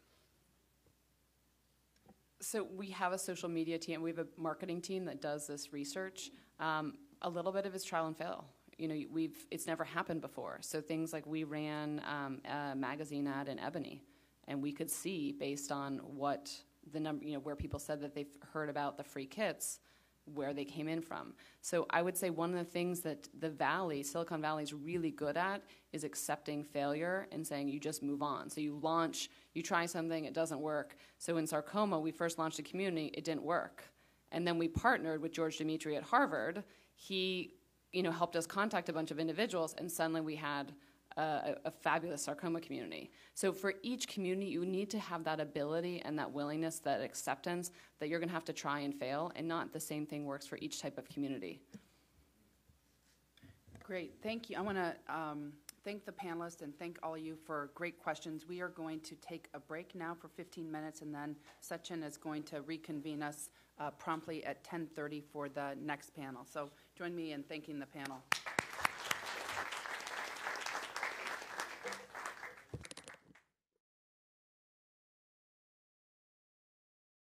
I'm Sachin Kheterpal from the University of Michigan, and I've been asked to moderate the long-term scenarios. This is, I think, an exciting piece because we don't have to be constrained as much by reality as we have been for the last day or so. And the exciting piece of this is that we can consider either computational, regulatory, or data access options that really transcend what we can do for the next year or two. The speakers for today have been asked to speak regarding scenarios that range 10 to 20 years out, and that certainly involves the possibilities for having a different regulatory framework, a different set of relationships with the patients and the participants in this entity, and to allow us to transition from one of those definitions to the other. The first speaker will be Zach Kohane, who many of you know very well from Harvard, the founder and creator of I2B2, a platform for collaboration which has been used across 100 academic medical centers and probably in every single one represented here today. Thank you very much, Zach. Thank you very much. Is this on? It's on, and since we're the last set before lunch, I want to take Kathy's points and do something a moderator once did. $20 for whoever gets closest to the 10-minute allotted time, $10 for whoever's second, and whoever is longest owes me a coffee at lunch. All right? Deal. Let's go. Deal. Start the clock now. Okay. To go forward? Yes. Actually, I was using this one up Yeah, there. all right, fine. I'm a keyboard guy. All right, so this is precision punditry. I was asked to, as many of you, to think broadly and a little bit more long range. I've learned a lot today. I don't know if those of you who caught it, but apparently ISIS is doing good things in Canada. Yes. Yes. Yeah. All right. So I would like to say that I'll make, I think, 8 slides. So I'm involved in a project called the Undiagnosed Disease Network, which is a center which does the following. It takes patients and does this miraculous thing. It takes patients, takes their whole medical history, and then takes their whole genome and makes that follow the patient to the best doctor who best suits them across 7 renowned academic health centers throughout the country. So that leads me to my T+3, 3 years from now, prediction. Getting the right provider. How hard is it to find the right doctor who knows about you? With all your clinical data, how often does all your clinical data come with you? With your expertly interpreted genome? Well, that doesn't happen at all. I am predicting in 3 years, you will see the first precision medicine clinics that do just that. Next, T+5 years. I got a kind introduction talking about our I2B2 network that allows you to create networks of networks, as we described in a recent Nature Biotech paper. And this allows us to create large studies just in time across literally millions of patients. We did, for example, the largest comorbidity study of autism and identified 3 different subclasses of kids with autism that if you looked at your genomics, you would never know. You had to have the electronic medical record. We were able to show that there was a subgroup with infections and autoimmune disease, a subgroup with seizures, and yet another subgroup with mostly psychiatric disease. And so that leads me to T plus 5 years. Here is something that many of us in medicine would scoff at, but in fact, we would love if we were patients. This tells you what movies you will see if you like another movie. Who does this? It's called a company called Netflix. And they will tell you, based on your past purchase history, not only what you are likely to purchase, but based on other patients, consumers like you, which movies you're most likely to get.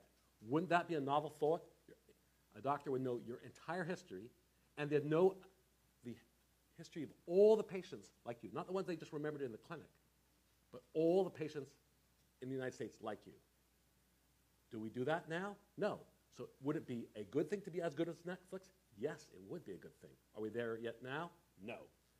And look what they do. They score, sort, filter bags of movies for a presentation. They look at titles in context. And objective maximizes consumption enjoyment.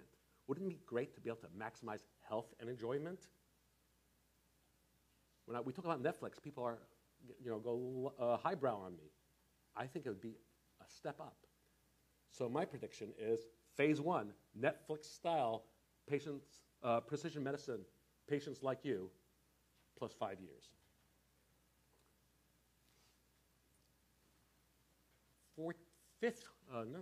8 years ago, I wrote an article in Science that attracted a lot of ire, actually, where I said, let's stop having this mutual ignorance pact between patients and scientists, where the patients don't know anything about their results, and the doctors don't know who the patients are, the researchers don't know who the patients are. Can we create a system which allows the data to be obtained, and then the patient gets an update of the most relevant results? So I wrote this 8 years ago, and I remember at the time some colleagues from Broad saying this was extremely unsafe. I was breaching the boundaries between research and the clinic. And so why do I say T plus 5 years? Because one could argue that Anne just showed us that it's T0, that we're doing it today. And I'll tell you why we're not. So Anne's doing beautiful things, but here's what we're missing. In the end, it might just be the 23 model. But in 2007, I proposed that we actually have a one last hurrah where we actually involve the healthcare system. And the last hurrah is that we actually have all the data from the health records be unified with that patient data. Cryptographically, the patients get updates that they have tuned to. They can tune to the psych channel, the cancer channel, all channels. They can be reconsented, re-recruited. That was all described in that article. But the question was, as opposed, is it going to be part of the healthcare system or not? And answering its great success outside the healthcare system, it still remains to be seen.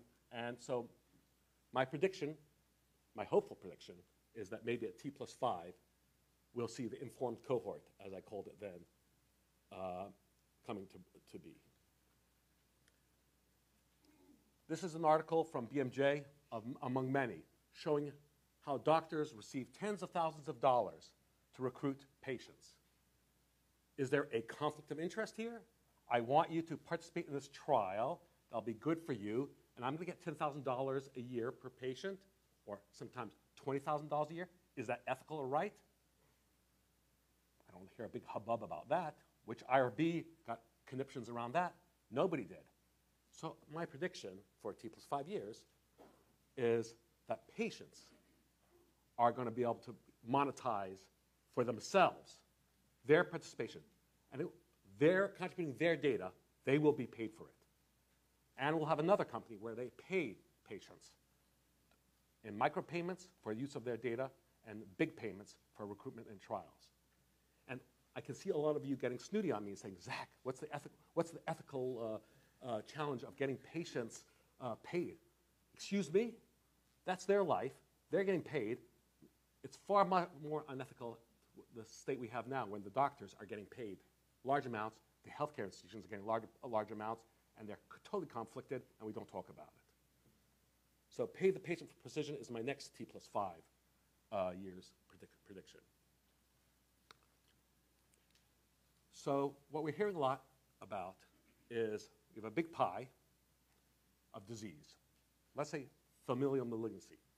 And through a classical or new age genomic test, we find, shown in blue, some mutation that is associated causally with this familial malignancy. Not only that, using reverse genetics, we can come up with a drug to treat it. And guess what happens? We have a $100,000 a year drug. I'm happy, you're happy, the patients are happy. But what if we actually look at familial malignancy and we start decomposing it into precisely, this is our goal, precisely all the constituent genotypes that actually cause it, each with its own precise medicine? Are we going to be able to charge $100,000 a year per patient for all the familial malignancies? I think the answer is going to be no. And I think it is a foreseeable zero-sum game that even if we double the price, double the share of healthcare, double the share of the GNP that is paid for by healthcare, of necessity, the dollar per year per patient will no longer be sustainable at the current level. We're seeing it now with the hepatitis C drugs, which if fully used in the appropriate population, would cause an 8% increase in Medicare. So we know even if we double the budget, there's in the end a finite resource, so the per patient cost is not going to end up in the current 5-6 figure range it is. What will that create for business opportunities? I let you contemplate. So precision medicine markets and the market forecasting through precision medicine is my next T plus 10 years forecast. Here's another T plus 10 years. Here's a family tree. A family tree of, shown in here, it's shown in pink, individuals with Alzheimer's. So this is an individual here at the bottom. Do I have a cursor? Yes, I do. Who has a family tree with these 3 women that have Alzheimer's disease. And then, if I'm Robert Greene, maybe, I get a ApoE test and I find, ooh, ApoE4, high risk of Alzheimer's, and I got a family history. Man, am I worried. But what if I had, that's odd, that's a PC Mac thing, but what is shown here would have previously been fibroblasts. If I had fibroblasts for each of these individuals, and I could actually sequence them and find they don't have ApoE4. Now, what do I think? Maybe there is a risk for Alzheimer's, but it doesn't seem to be related to through ApoE4. Those individuals do not have ApoE4 variants. So this mechanism is not through ApoE4. So we're evolving, looking for another mechanism and certainly avoiding a false positive, or what I called with my colleague Russ Altman, who I understand was here yesterday, the incidental ohm, by the way, the biggest ohm of them all. So what I'm claiming in T plus 10 years is the family biohistory bank, where you will have, for each of your family members, not only DNA banked, but actually fibroblasts, so that even after they're passed away, you could do some, in a dish, either on organoids or on single cells, pharmacological experimentation prior to treating the live person. So the family biohistory biobank is another T plus 10 year prediction. You want precision medicine? Here's some precision medicine. Just using healthcare system data. Very blue-collar healthcare system data. This is work done by Griffin Weber in a few of our famous hospitals. And what you see here on the large blue lines going across screen are percentiles of the number of facts. This is the stupidest thing ever. The number of facts that we have about you. 95th percentile, 5th percentile of facts. People that we have a lot of facts about, people we don't have a lot of facts on. And here is your likelihood at every given age of dying in the next 3 years. And we're able to predict this individual with a 95th percentile for facts has a 50% chance of being dead in the next 3 years. And that's only using the number of facts. When we start actually using our medical brains and conditioning this on other diagnostic categories, we beat, with odds ratios, any genetic test. Any genetic test. That's just using our data today. Some people call it the death of insurance. I call it precision insurance. So I see a new insurance coming out. It'll be a new market. It'll be a precision market. It'll be a stratified market. It may not have the same social justice that you want, but unless we do something different, that's my prediction for T plus 10 years. Last story. This individual. Yes, this individual. This was at an Undiagnosed Disease Network meeting. This individual is a computer scientist. This individual is a computer scientist. He does not know biology. His son was born when he just moved to Salt Lake City, and he looked very odd when he was born. Did not have good muscle tone. Was misdiagnosed by a lot of prominent geneticists with particular diseases that ultimately he was found not to have. Then using a social network, he climbed to the right gripping point, which was Duke, where Goldstein's group did exome sequencing on him, and they found his mutation, a unique mutation found to be causal NLG-Y1. Did maximal treatment on this child. Turned out this child was having 100 seizures a day. And they did maximal medical treatment on him, and they got him down to 7 seizures a day, which, I don't know, I would have to change my diapers if my kid was having 1 seizure a year. And Matt was thinking coherently while having this happen. Not only did he do that, but he looked at the biology of this and using the big data resources we have. What did we know about the function of this gene and how it interacted with glycosylation and which moieties of which peptidoglycan was cleaved in a different way? And he came up with a hypothesis that he ran by a few people that seemed plausible, that there was insufficiency of a particular monosaccharide, a simple sugar, that was not available at the synapse. And so he went to this really big FDA-like thing called, it's called over-the-counter, and he got it to his child. There's no more seizures. And the EEG is almost normalized. So I want you to think about that. How many doctors do you know who've helped diagnose a disease? Create a new diagnostic category? Very few. A few of them are in this room, but there's very few. How many of them do you know who have actually helped cure a disease? Very few of those. How many have done both? He has. He's not a doctor. He's not a geneticist. But he used all the data that we have. So my prediction is T plus 15 years with a little help from the Precision Medicine Initiative, and I'm glad to not use my $10 that you owe me, buddy, to discuss it further. We can all be as effective as Matt might. That is my T plus 15 years goal. And then we can all be unique with a positive outlook, even in the face of these terrible diseases. So thank you, and I want to give a quick shout out to our conference, free, at Harvard, June 24th, 25th. Matt Might is keynoting. Come and register. The seats, and I kid you not, these free seats are actually going fast. Thank you very much.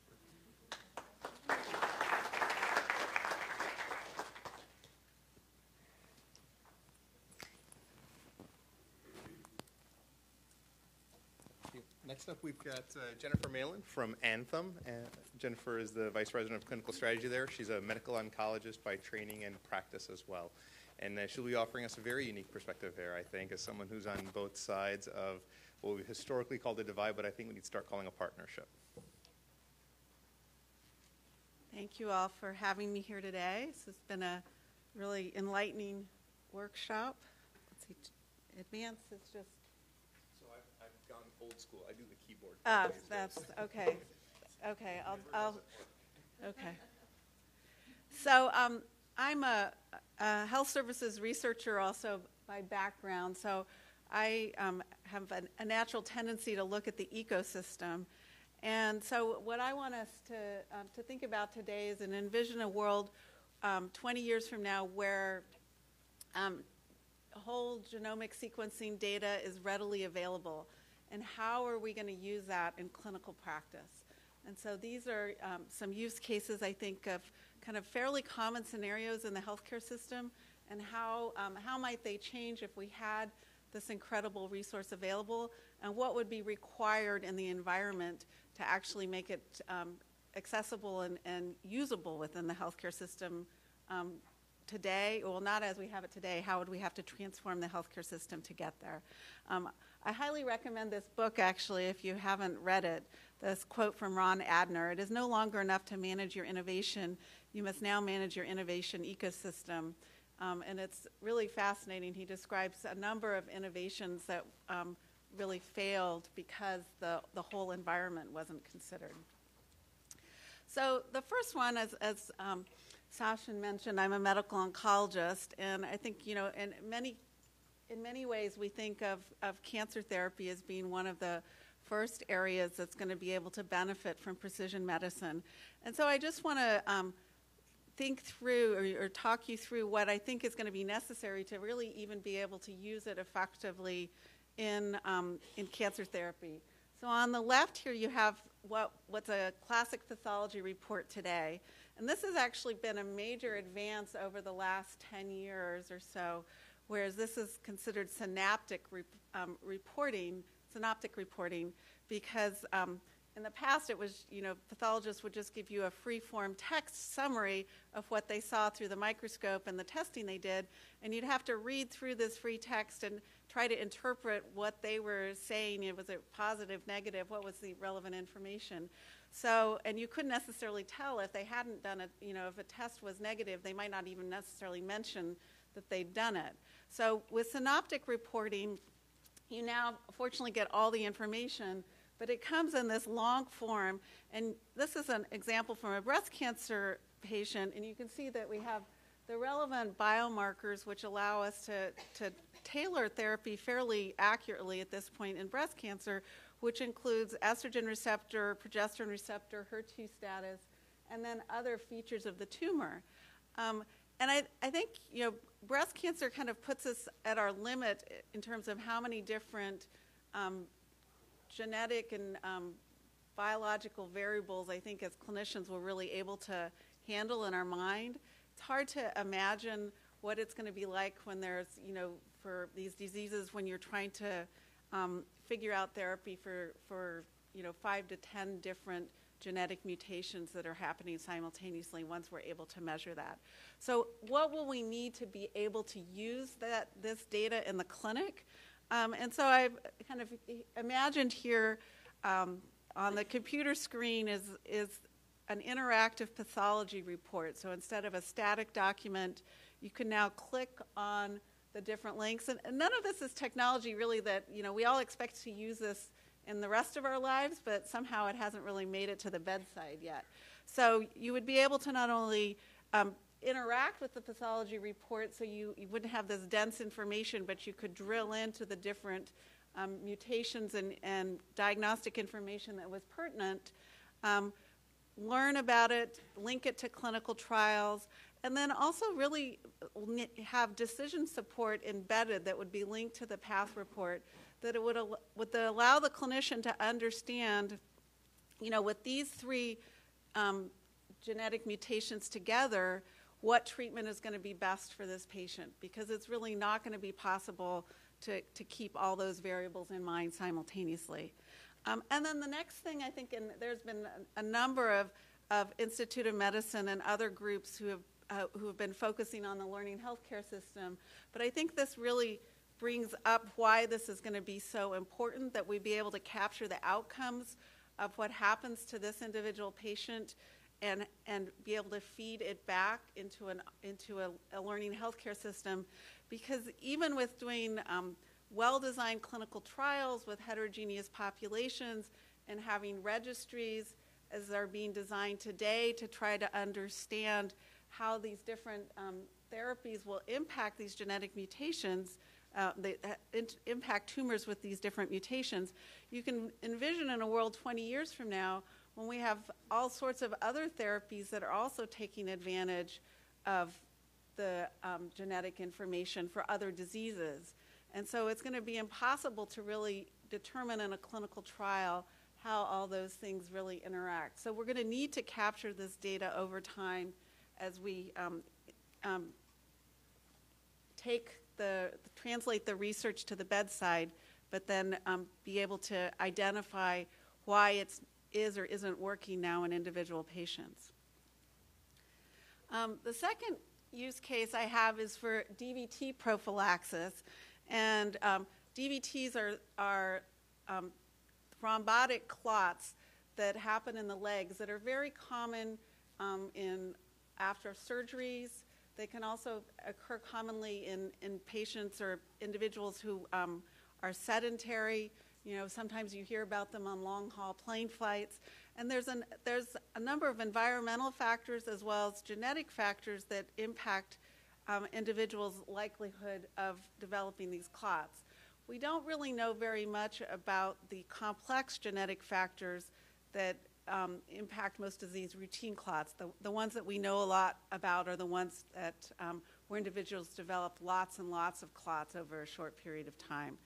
But we can envision that in 20 years, we'll have this information and we'll be able to tailor therapy when someone comes into the hospital. 5 years, you think? It's going to be there in 5 years? Okay, so I'm being pessimistic. But you know, on the left, again, is the way we determine how to order DVT prophylaxis today in the hospital. And so, and this, again, is a major advance from just 10 years ago, where basically you would write an order on paper and you would just say sub-Q heparin, and there was no thought process necessarily into who got it. It was based on, your clinical judgment. So now this template, which I know is a little hard to hear, allows you to go through and pick out the risk factors that you know about in this patient, and then come up with a recommendation based on the family history and the different personal medical history factors that this individual has. But envision that in 5, 10 years, whenever, we're going to know about the genetic risk profile and can individualize this using people's genetic data. So we'll need access, whichever hospital this person goes to for their surgery, that hospital is going to need real-time access to their genomic data stored somewhere to be able to import that into this algorithm to determine the most appropriate prophylaxis for the procedure that they're about to undergo.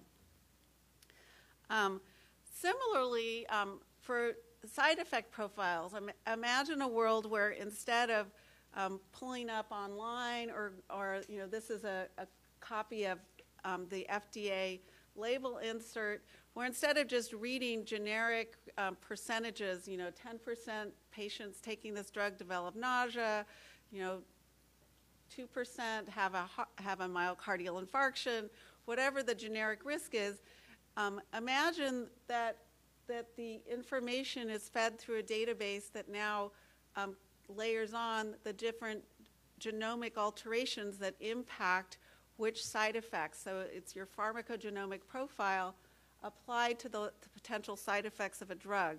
So instead of just looking at a laundry list, when you go to the pharmacy to pick up your medications, the pharmacist is able to review your personalized drug risk profile with you. And again, to be able to do that, the pharmacist would have to have access to your genomic profile and be able to link it up to an annotated database that had information about the drug that you were about to receive, so that that information could then be tailored to you. And then lastly, thinking about what is the world of preventive health care going to look like when we all have this information available to us. And so you think about in today's world, we go to our primary care provider, they look at our age and they say, okay, you know, you're 50 years old, it's time for your colonoscopy, there's some checklists of things that we're supposed to do. And, you know, and the reality is, for the most part, the annual checkup has been shown to not really be of much value. It's actually on the choosing wisely list of things that you shouldn't do anymore. So how will we reinvent this when we have the tools of precision medicine? And is it really even going to be, is your primary care provider, the doctor that you go to when you're sick, going to be the best person to do this and to interpret the genetic information and to be able to coach you and motivate you to change? It's not the training that we go to medical school to get. So, you know, in thinking about this, and this is just one example, I'm sure there are numerous others, it seemed like maybe we shouldn't be going, when we have our genetic data available to us, we shouldn't be going to our PCP every year for our annual checkup, but we should be going to a preventive genetics counselor who's also a health coach, who can interpret our genetic information for us, but also is trained in, you know, in all sorts of nutrition, behaviors, and has the skill set to coach and motivate us to actually change our behavior and try to mitigate whatever risk factors are mutable. So this is, I'm sure, just scratching the surface, just starting to think about this exciting area. But you know, I think it highlights in the number of ways that we're going to need to think about how to transform the healthcare system to make maximal use of this exciting information. So some of the things just pulled from these anecdotes: we'll need a secure repository of individuals' patients' whole genomic data that can really be accessed from all points of service across the healthcare system. Electronic health records, pharmacy, primary care. We'll need dynamic reporting tools to communicate the results of genomic testing and decision support tools, because once we have all of this complex data, it's going to be too much for individual clinicians, even who are very, very expert in their field, to be able to interpret simultaneously. These, while individuals' genes don't change, the information that we have, I think that Anne showed very nicely about the real time that 23andMe is doing to update this information, but we'll need annotated databases that are updated that can be accessed as well, so that whether you're using the genetic information for pharmacogenomic purposes and to understand in prescribing this drug what's the potential impact, that information is available across the healthcare continuum. And then finally, we'll need to think about new clinical roles and what the skill sets are and how we're going to train those individuals to be able to communicate genetic information and motivate individuals to pursue preventive health strategies. Thank you.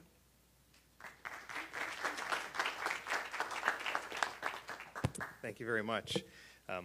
Having personally done chest compressions for an hour during a massive intraoperative PE, the DVT example was quite illustrative.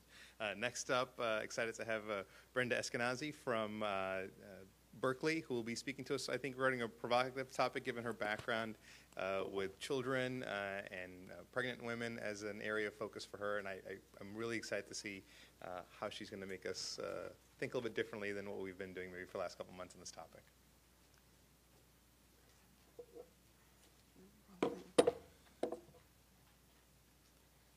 I'm leaving right afterwards, so I'm not going to be able to get you the cup of coffee. Okay, so, whoops, wrong. It's okay.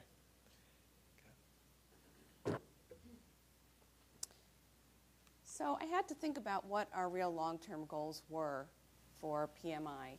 And to me, it's to optimize health and well-being across the lifespan and to eliminate health disparities so that populations and communities can reach their optimal health. So I come from a life course background. I'm a developmental psychologist originally and work with children. So I think about the fact that today's experience influences tomorrow's health and also the next generation's health. that the development of health over a lifetime is interactive with genes, environment, and by environment I mean broadly defined of biologic, physical, social, nutritional, chemical, and also human behavior.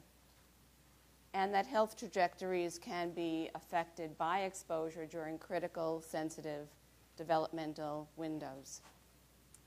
So many of us in our field purport to belong to the developmental origins of health origins theories, and we follow the work of David Barker, who said that the influence of many exposures on adult health is really based on exposures that occur in the first 1,000 days of life. And again, by exposures, I don't mean just chemical exposures, but nutritional and behavioral. And there's now a growing body of data that actually can back up his theory, which shows that early life exposures are linked to adult onset disease, so that there's a very important window of susceptibility. So I'm going to make a number of points in this talk. I'm 5 points to be precise, and this is one of the major points. The other thing is that we're now learning that it's not just studying pregnant women today and their children, but also the multi-generational effects. We have evidence now in rodent and even in human that it's what the grandmother was exposed to that has influence on the children and the grandchildren. So my first very important point is that there are very few multi-generational studies in the United States. In fact, I could only think of one with biological markers. And that means that we're really limited as to what we can look at. So my first point is that the prenatal period and early postnatal periods are very important, and if we don't look at those periods, we're going to miss an important time of sensitivity, that we need to get information on parents and even the grandparents. My second point is that the long-term PMI will need to develop exposure science tools. This is from a paper the original paper of Chris Wilde in 2005, where he likened the analogy of the genome and the exposome to a male fiddler crab with one very large claw and one very small, almost atrophied claw. The ease of genotyping has definitely shifted us in the direction of developing the genome and away from exposure biomarkers. And understanding the complex interplay of exposure and genetic susceptibility because of that is in its absolute infancy. But what makes it even more complicated is the exposome is dynamic. It changes with time. We're not all exposed to the same thing every single day, which is very different than the genome. And both need to be reliably measured to be able to look at G by E. So that means we need to develop better tools looking at the exposome. And I guess this is very Star Trekian.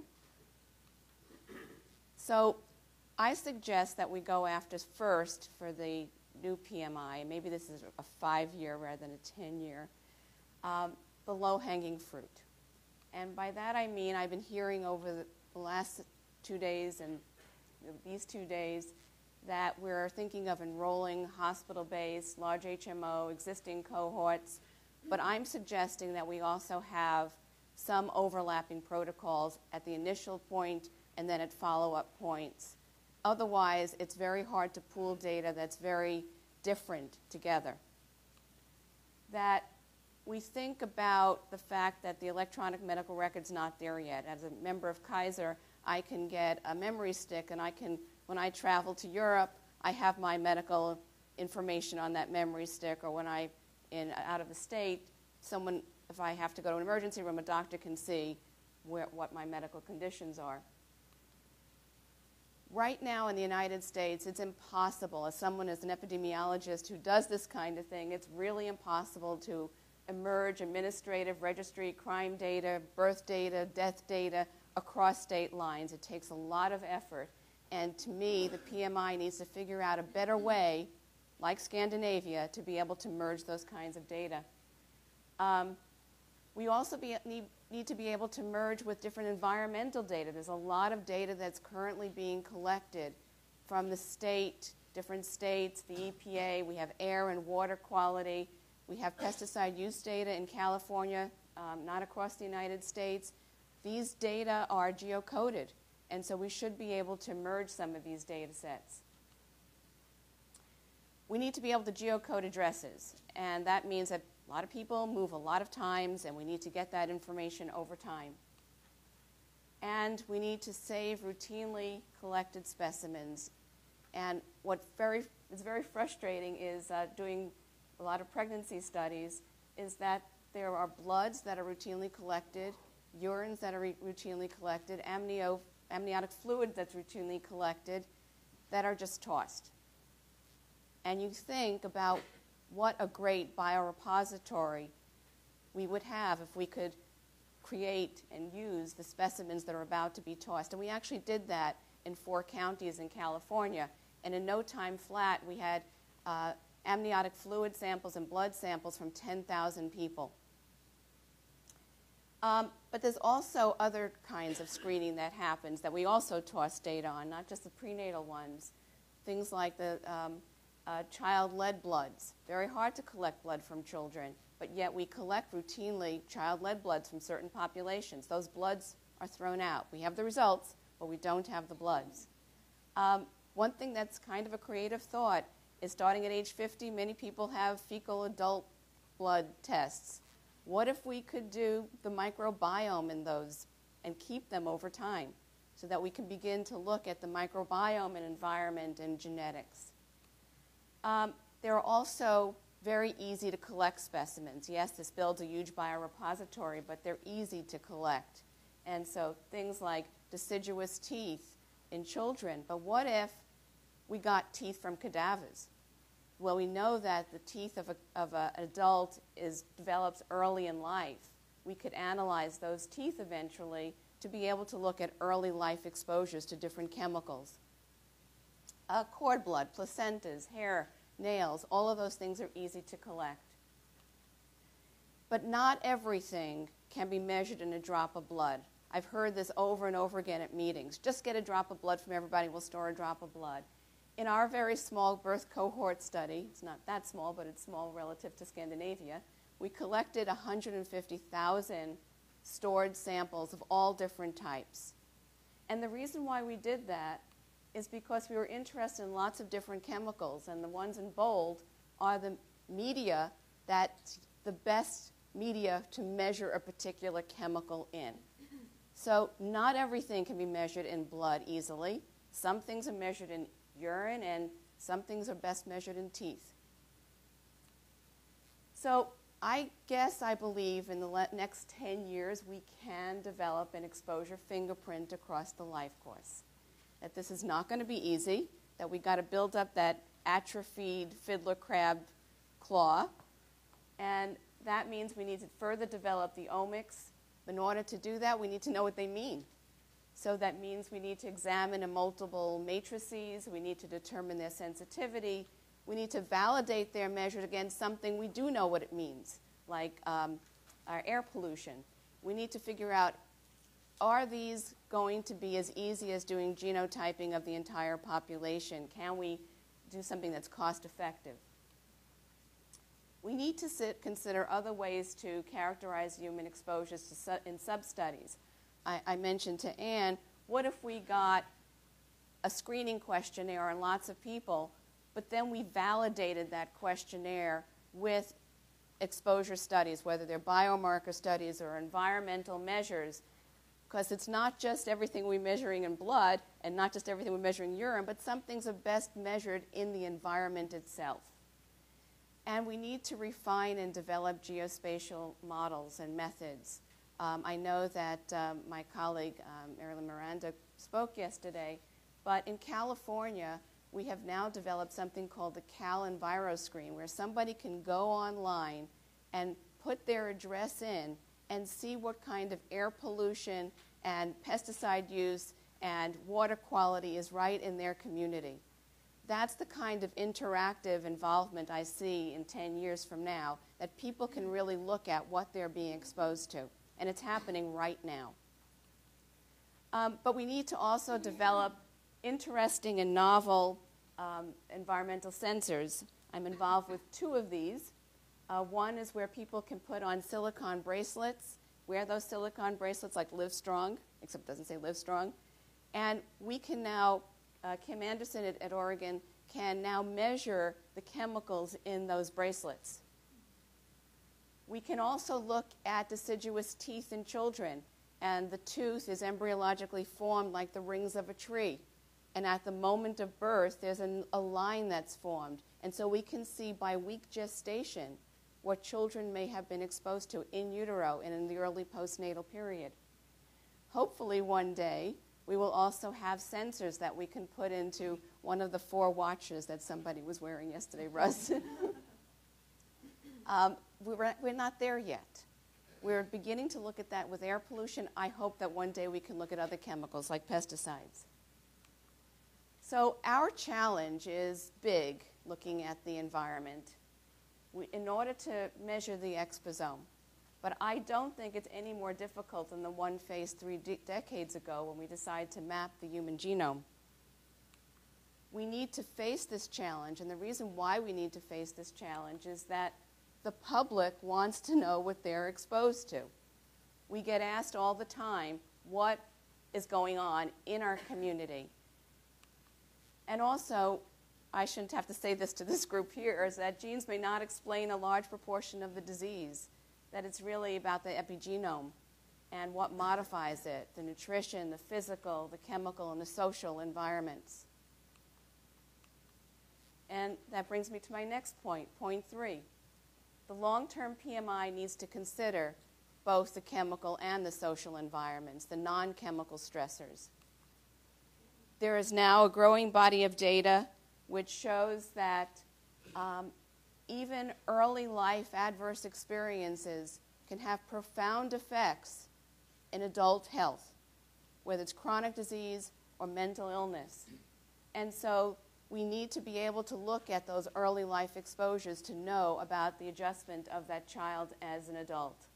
And there may be cycles of disadvantages, so it's like, again, that grandmother's disadvantage that's passed on to the mother, that's passed on to the child. And I shouldn't just say mother. The father plays a very important role in everything that I'm talking about, and we know very little information about paternal exposures.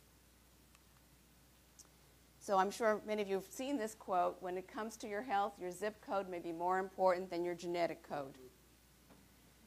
And that is, again, a growing body of data that shows it's a lot of the larger environment, discrimination, violence, poverty, affect your health, not just your genes. And there's not enough information about that interaction between that part of the environment and genes. So my 4th point is that the long-term PMI is not just going to be about cancer.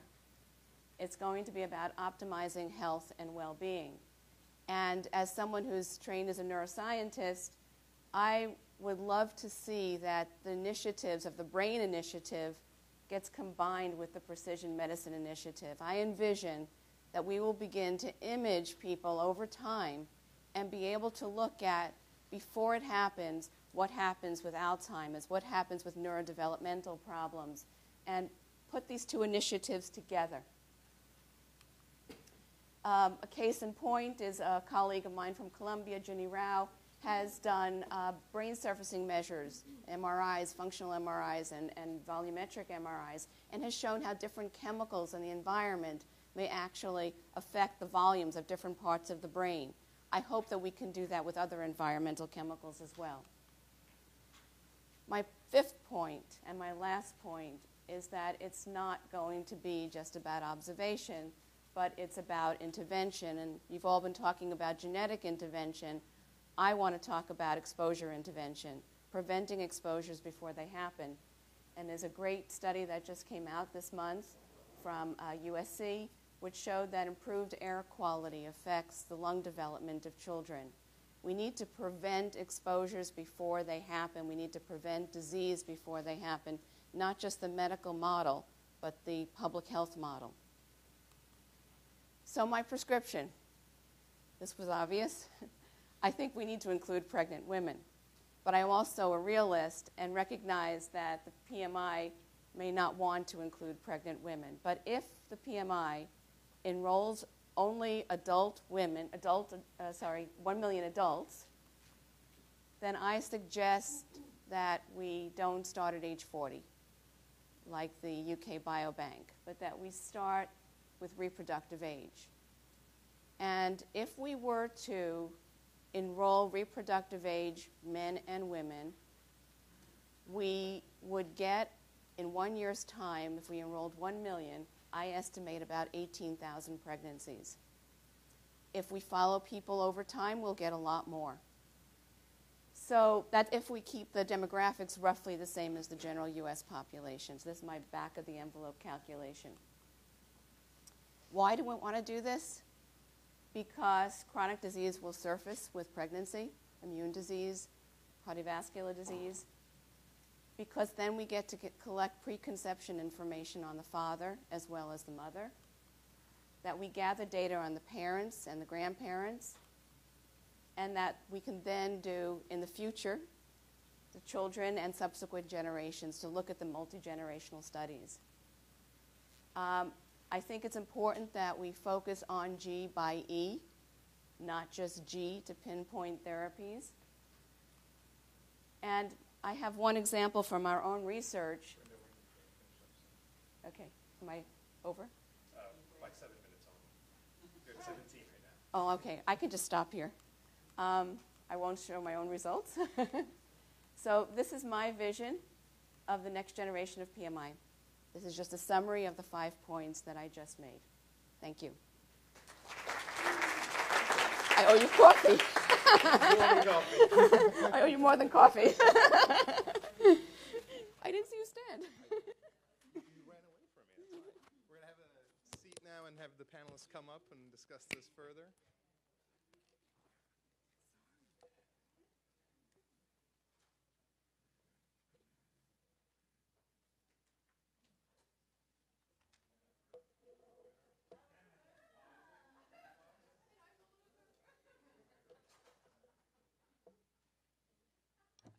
The market will impact us in many ways. We should. It's one of my roles here, I think. That was an excellent range of, I think, provocative thoughts, starting from Zach. Jennifer definitely challenging us with what we're actually going to do with this. A couple of themes that I had heard there that I want to push the panelists to help us evolve a little bit further is actually how we implement some of these things to make them happen 10 years from now. And I heard a theme across, which is familial enrollment as opposed to participant enrollment. That if we really want to do this, we can't just go after proband. We have to go after proband plus a lot more. Thoughts on how we make that happen, and if you've had success stories on how we actually make that happen, that would be welcome.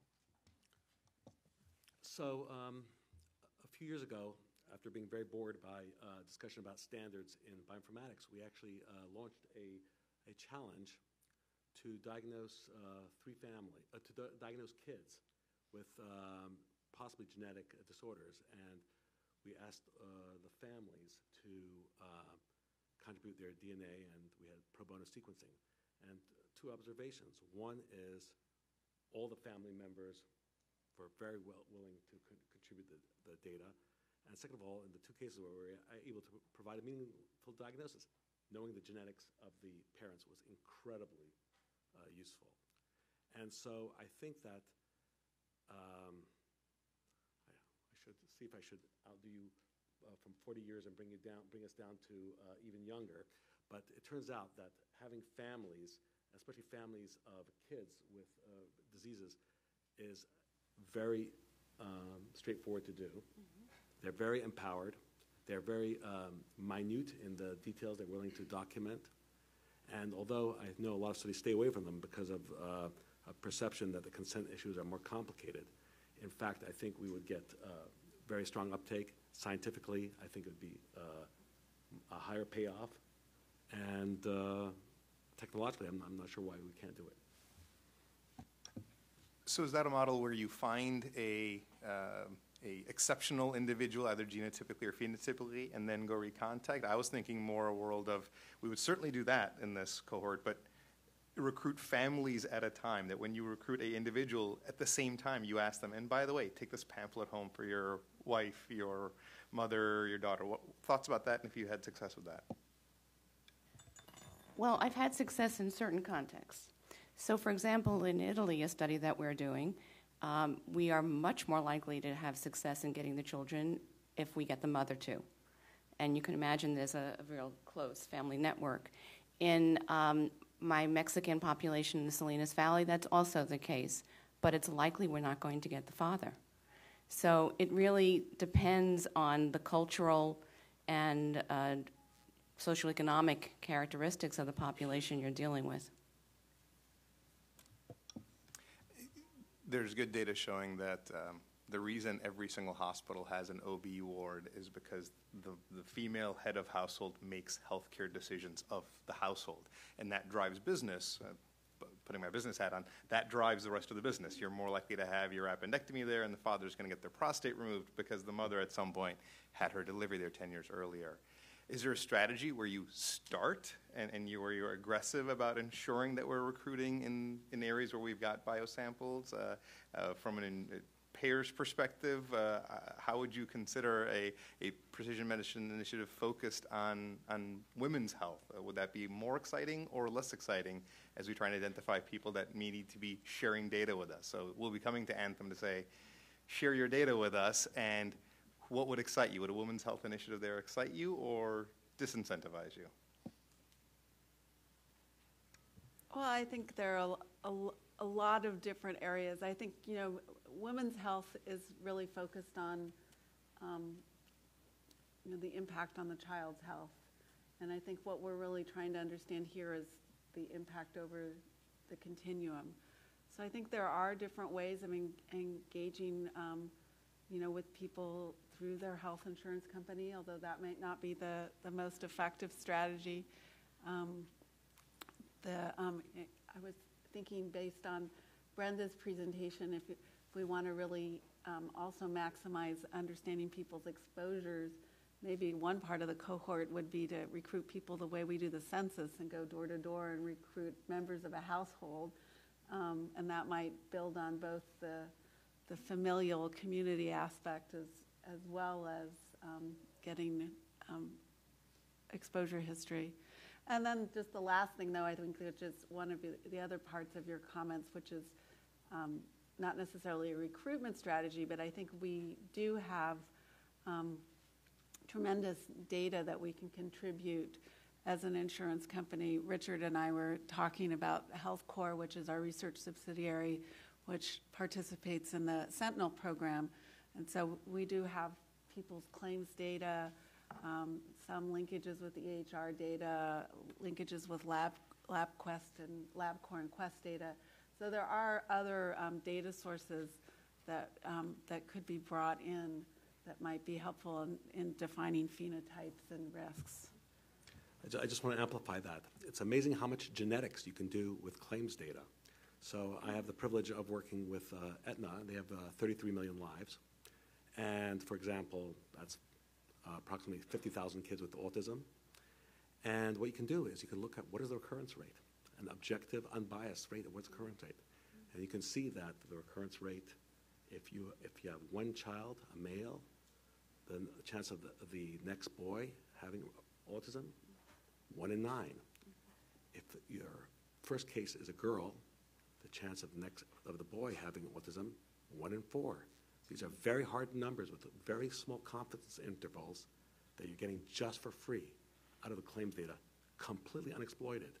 And I think, again, these executives of these insurance companies, they have a business to run, but if you're willing to engage with them, they are actually willing to do real science with you.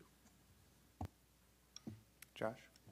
So that was actually one of the questions we were interested in pursuing more. And, in terms of, if you think about the precision medicine cohort, it could be open to lots of people. Do you think there would be general interest from insurance companies to share that data into repositories that could be mined by lots of people and put with other types of data from EHRs, from surveys, from mobile technologies, et cetera?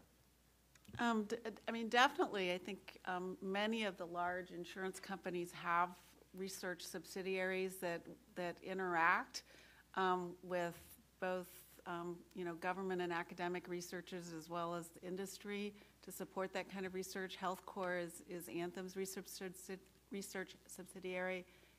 United has, I think, Ingenix is now Optum, but they have one. Kaiser has, a very large and robust research program.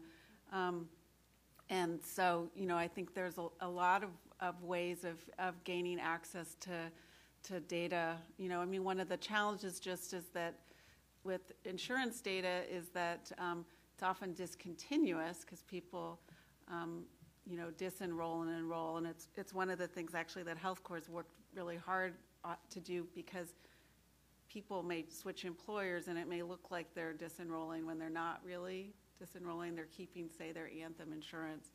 But that data is definitely available. I'd be happy to talk more with anyone about it and put you in touch with different folks. Got Esteban, and then Sue, and Great. Brenda, that was a nice job. I really am a big advocate of the Life Course event, so I support what you said.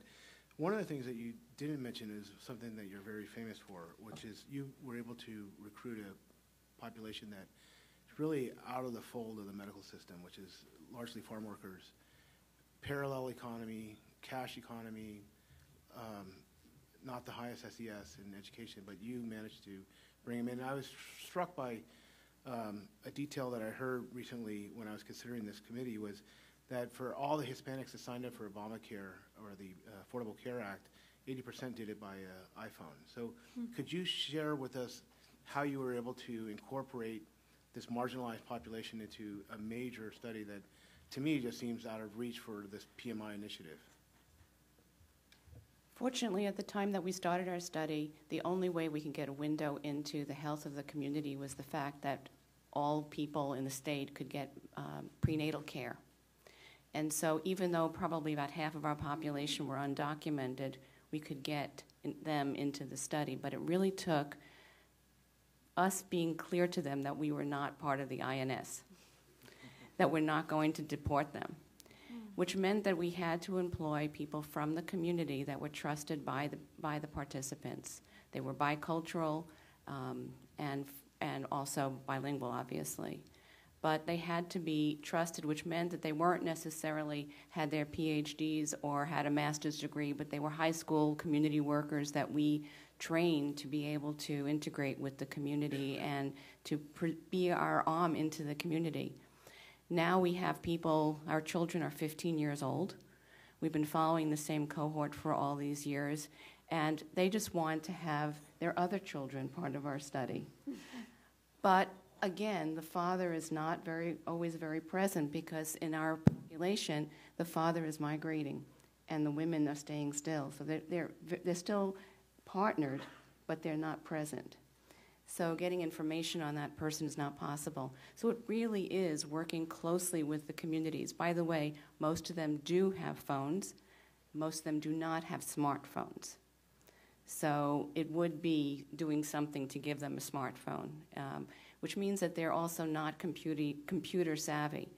We had to teach women how to use computers in our population because we wanted to be able to use a kiosk. We found that they were not really literate in either English nor Spanish. So we had to do everything using earphones. So there are lots of obstacles, but we were able to surmount them. And as I said, they've been, since age 1, most of the cohort's been with us. Sue? Yeah, this question's directed to Jennifer, actually, and this is around the insurance company and participation in the PMI over time. So we know that the health system is so pressurized by cost. And we also know the regulatory, and I think it was you who talked about the ecosystem being brought along. Mm-hmm. So as we think about that, and we think about the health economics and the benefits to what the PMI cohort could bring to the system, how is the insurance industry sort of gathering together to help the PMI actually advance? And you don't have to answer that in one question, because I know it's a broader question. And then the second one I would say is, and you mentioned this with regards to the member churn, is the insurance companies or the industry actually coming together to develop a patient-centric, longitudinal, just like the centralized payers are in other countries, database, if you like, that the sharing of that information could actually really empower the PMI's success over time? So two questions embedded all around really the industry in general. Well, I think, for your first question, probably the closest example is PCORI. So the insurance industry is very engaged in PCORI. There's a head tax on the insured that helps provide a large percent of the funding for PCORI, and representatives from the different companies participate at different levels within the advisory groups or other groups at PCORI. So I think that model may be one way of engaging the insurance industry in the PMI. I don't know that, this is also very new. I don't know that any of us have been directly engaged up until now. And then I think the issue with longitudinal records is something that I know at Anthem we've been struggling a lot with, and I think, not just us, but I think it's across, it's across our system. And it, manifests in many different ways. I was at a conference last week for the Community Oncology Alliance, and the practices were complaining, why can't you all just have the same infrastructure that we submit our claims to? And I said, well, if we have a single payer system, that would work. But for whatever reason in our culture, we value the multi-payer system, and so it creates really its own. long term now we're getting into. But I think so there's some technical but even within one insurance company, people will change plans. And so even just getting those to be longitudinal, actually, it seems very straightforward, but it takes putting the resources and investment and time to do it. In California, Blue Cross, or Anthem is Blue Cross in California, and then there's a separate Blue Shield health plan in California.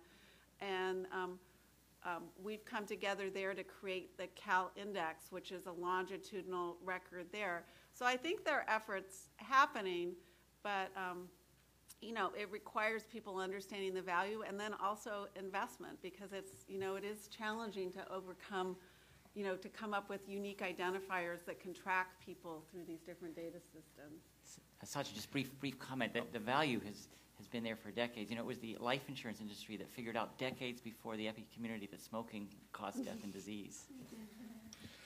I want to be mindful of 6 minutes left, so given this is the long-term scenario, I want to make sure we're focusing on 10 to 20-year comments and infrastructure we need now. Please. Excellent comments were made by Brenda first on connecting maybe and informing this project by other projects that were funded by NIH, where vast data is going to be created. I highlight the Alzheimer's Summit, where we are, and consequences of this, where we are connecting on thousands of patients, metabolomics data, connecting this to information on the gut microbiome, imaging, genomics, and integrated approach. Another comment made by Jennifer on predicting drug response phenotype is hugely important, and I think there are two consortia that we mentioned, the pharmacogenomics and the pharmacometabolomics, that partnered over many years and generated vast data on the impact of the diet, the gut microbiome, and how these can inform the genome and complement our vision and our knowledge on drug response variation to statins, antidepressants, and others. So connecting the dots of information, I think, is going to be extremely useful. Mm-hmm. Excellent comment that I think we'd all agree with. Eric's been waiting for a bit. So given that this is long-term, there's at least two. I've been thinking about Isaac's approach to T+, and I actually think the committee ought to be thinking about what are going to be fairly ubiquitous technologies and capabilities at different timelines, and then try to figure out how to intercept that. There's two that are going to that really obtain to the conversation. Sensing is basically going to be free. right? I mean, it's like anything that you want to sense is basically going to be free in the time frames that we're talking about. And they will be integrated into just consumer electronics and wearable patches and even implantables in the time frame that we're talking about. I mean, we just have to start thinking about that and anticipating that. And the other is intelligent agents. I mean, just, for what Google has done for search, right, the intelligent agents, and you're just starting to see it. You're starting to see it from all the vendors. But in the time frame that we're talking about, you've got to assume that this is pretty much a ubiquitous technology for 70 to 80% of the cohort. And we're always going to have those who don't have access, and we're going to have to deal with that.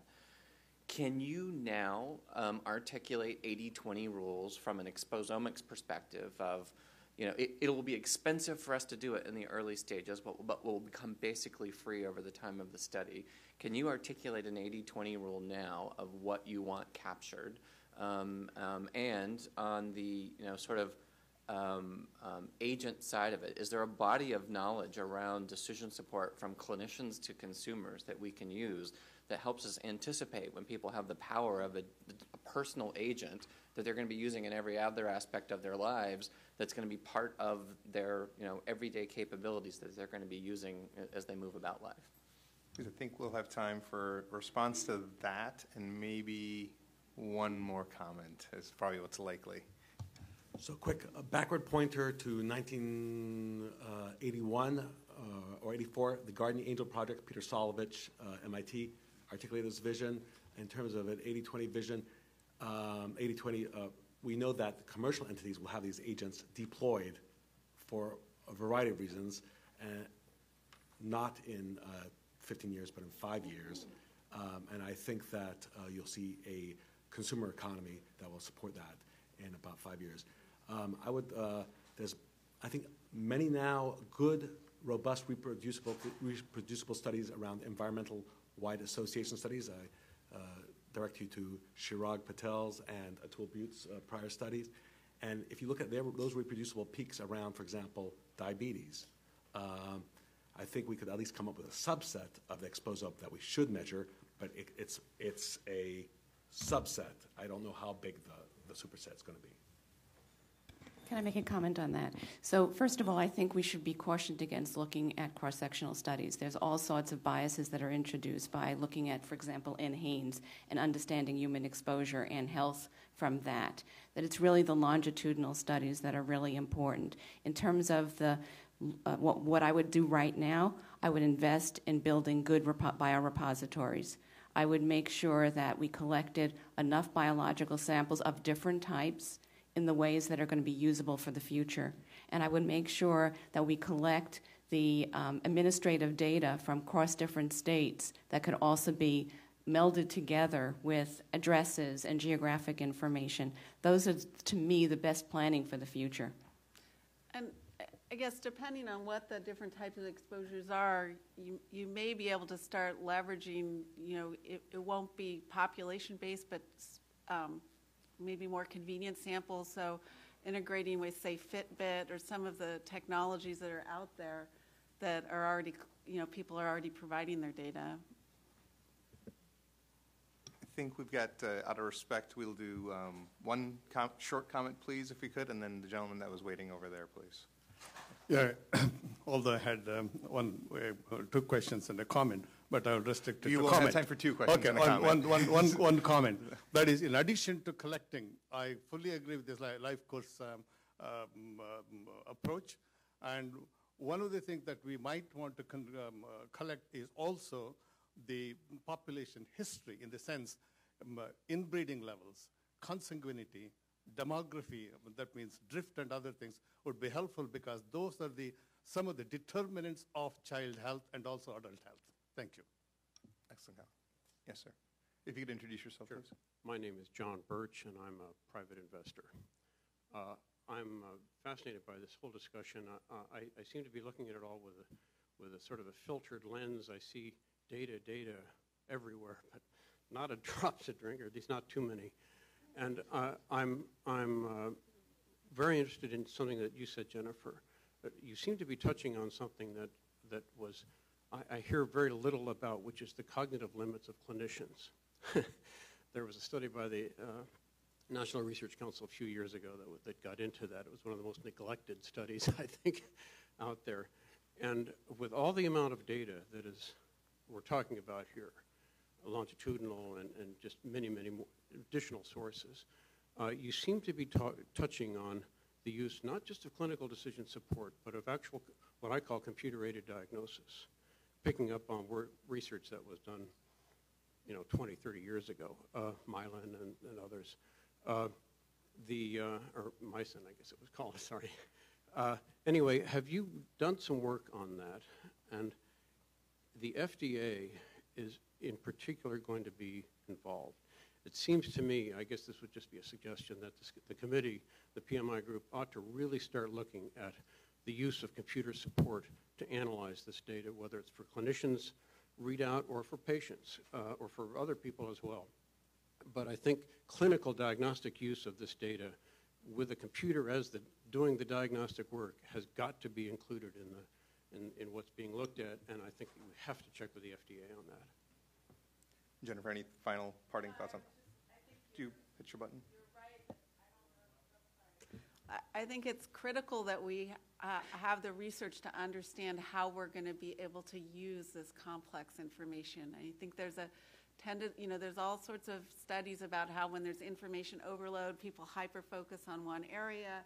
So, we need to understand how people are going to, both the clinicians and the consumers or patients, how they're going to use this information and how we can help people be able to use it in a way that helps them. I think with that, we're going to switch over. I wanted to highlight two topics that you'd both mentioned, which was the workforce that will need to be trained. We talked about the workforce to analyze this, but Jennifer touched on the workforce to actually do something with this. And then Zach had talked about a new consumer of value, which is actually the patient and monetization. I think we'll be discussing that in other forums. So I wanted to not forget the monetization of this from the patient's perspective. Richard is going to be take us off to lunch, I believe.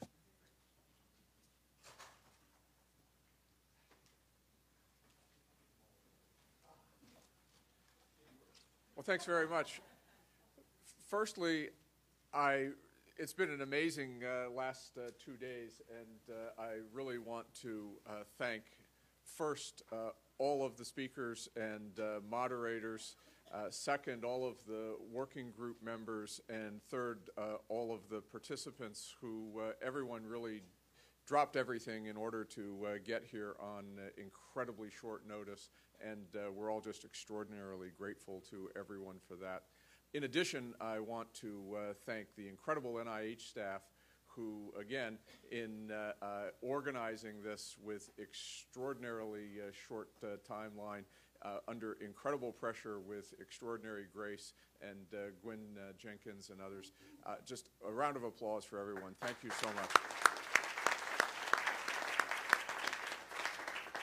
It's been a truly exciting meeting. Our goal in this meeting was to try to get as much out on the table as you can, and like any great feast, boy, is it going to take a while to digest everything.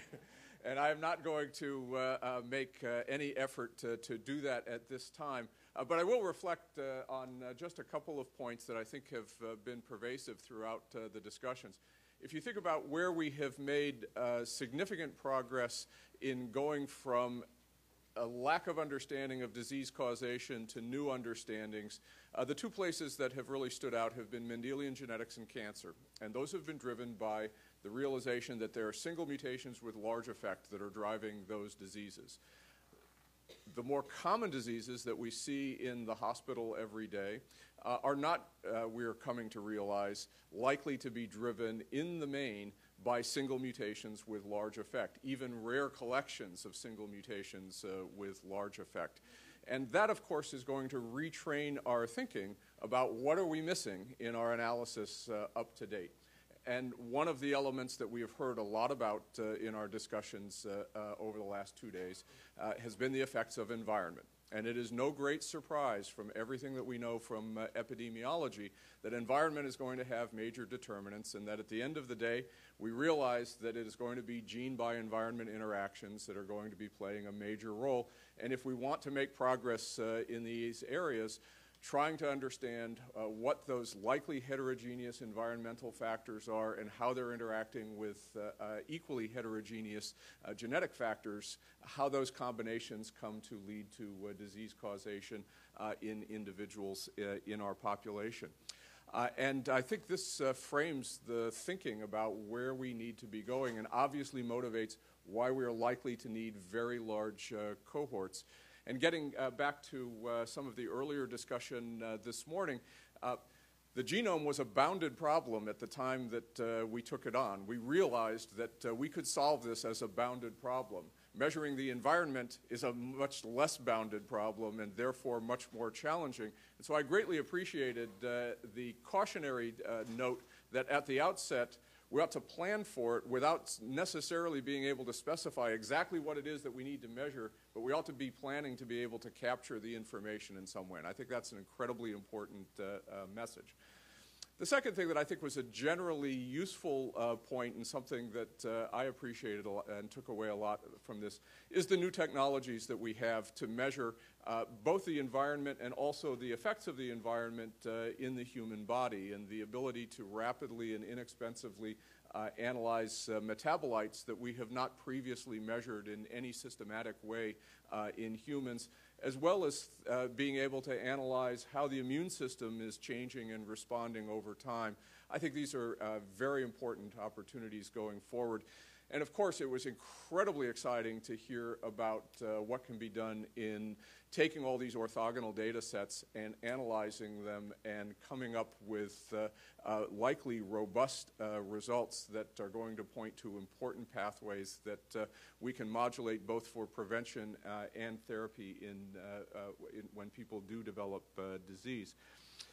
And lastly, I think it was very inspiring to me to hear about the remarkable progress in social media to advance the patient participation, individual participation in studies, whether they're patients or not. And the examples that we heard this morning about how to engage people longitudinally to A, have interest, B, participate in a remarkable way. I was most impressed by how much self-report information has been useful in a variety of studies that have been very productive, and keeping the individuals who are participating in the studies both engaged and satisfied that their engagement has been productive for them personally is extraordinarily important.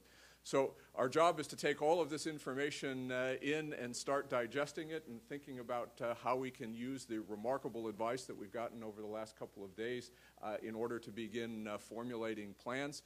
And to that end, the next steps, I want to first, again, thank everyone who participated. Second, remind everyone that the video interviews are still going on across the hall in rooms F1 and F2. They'll be open until 1 o'clock today, so please participate if you haven't already. We're now going to adjourn the public session. This afternoon, the working group will go into a closed session to have further discussion and begin digesting what we've heard over the last 2 days. So the working group will now take a 20-minute break to get lunch and reorganize in rooms C1 and C2 at 12:20 for a working lunch. And please, there's staff at the table who can help you get a taxi if you need to get a cab to get where you're going next. And again, thanks everyone for a terrific 2-day work week.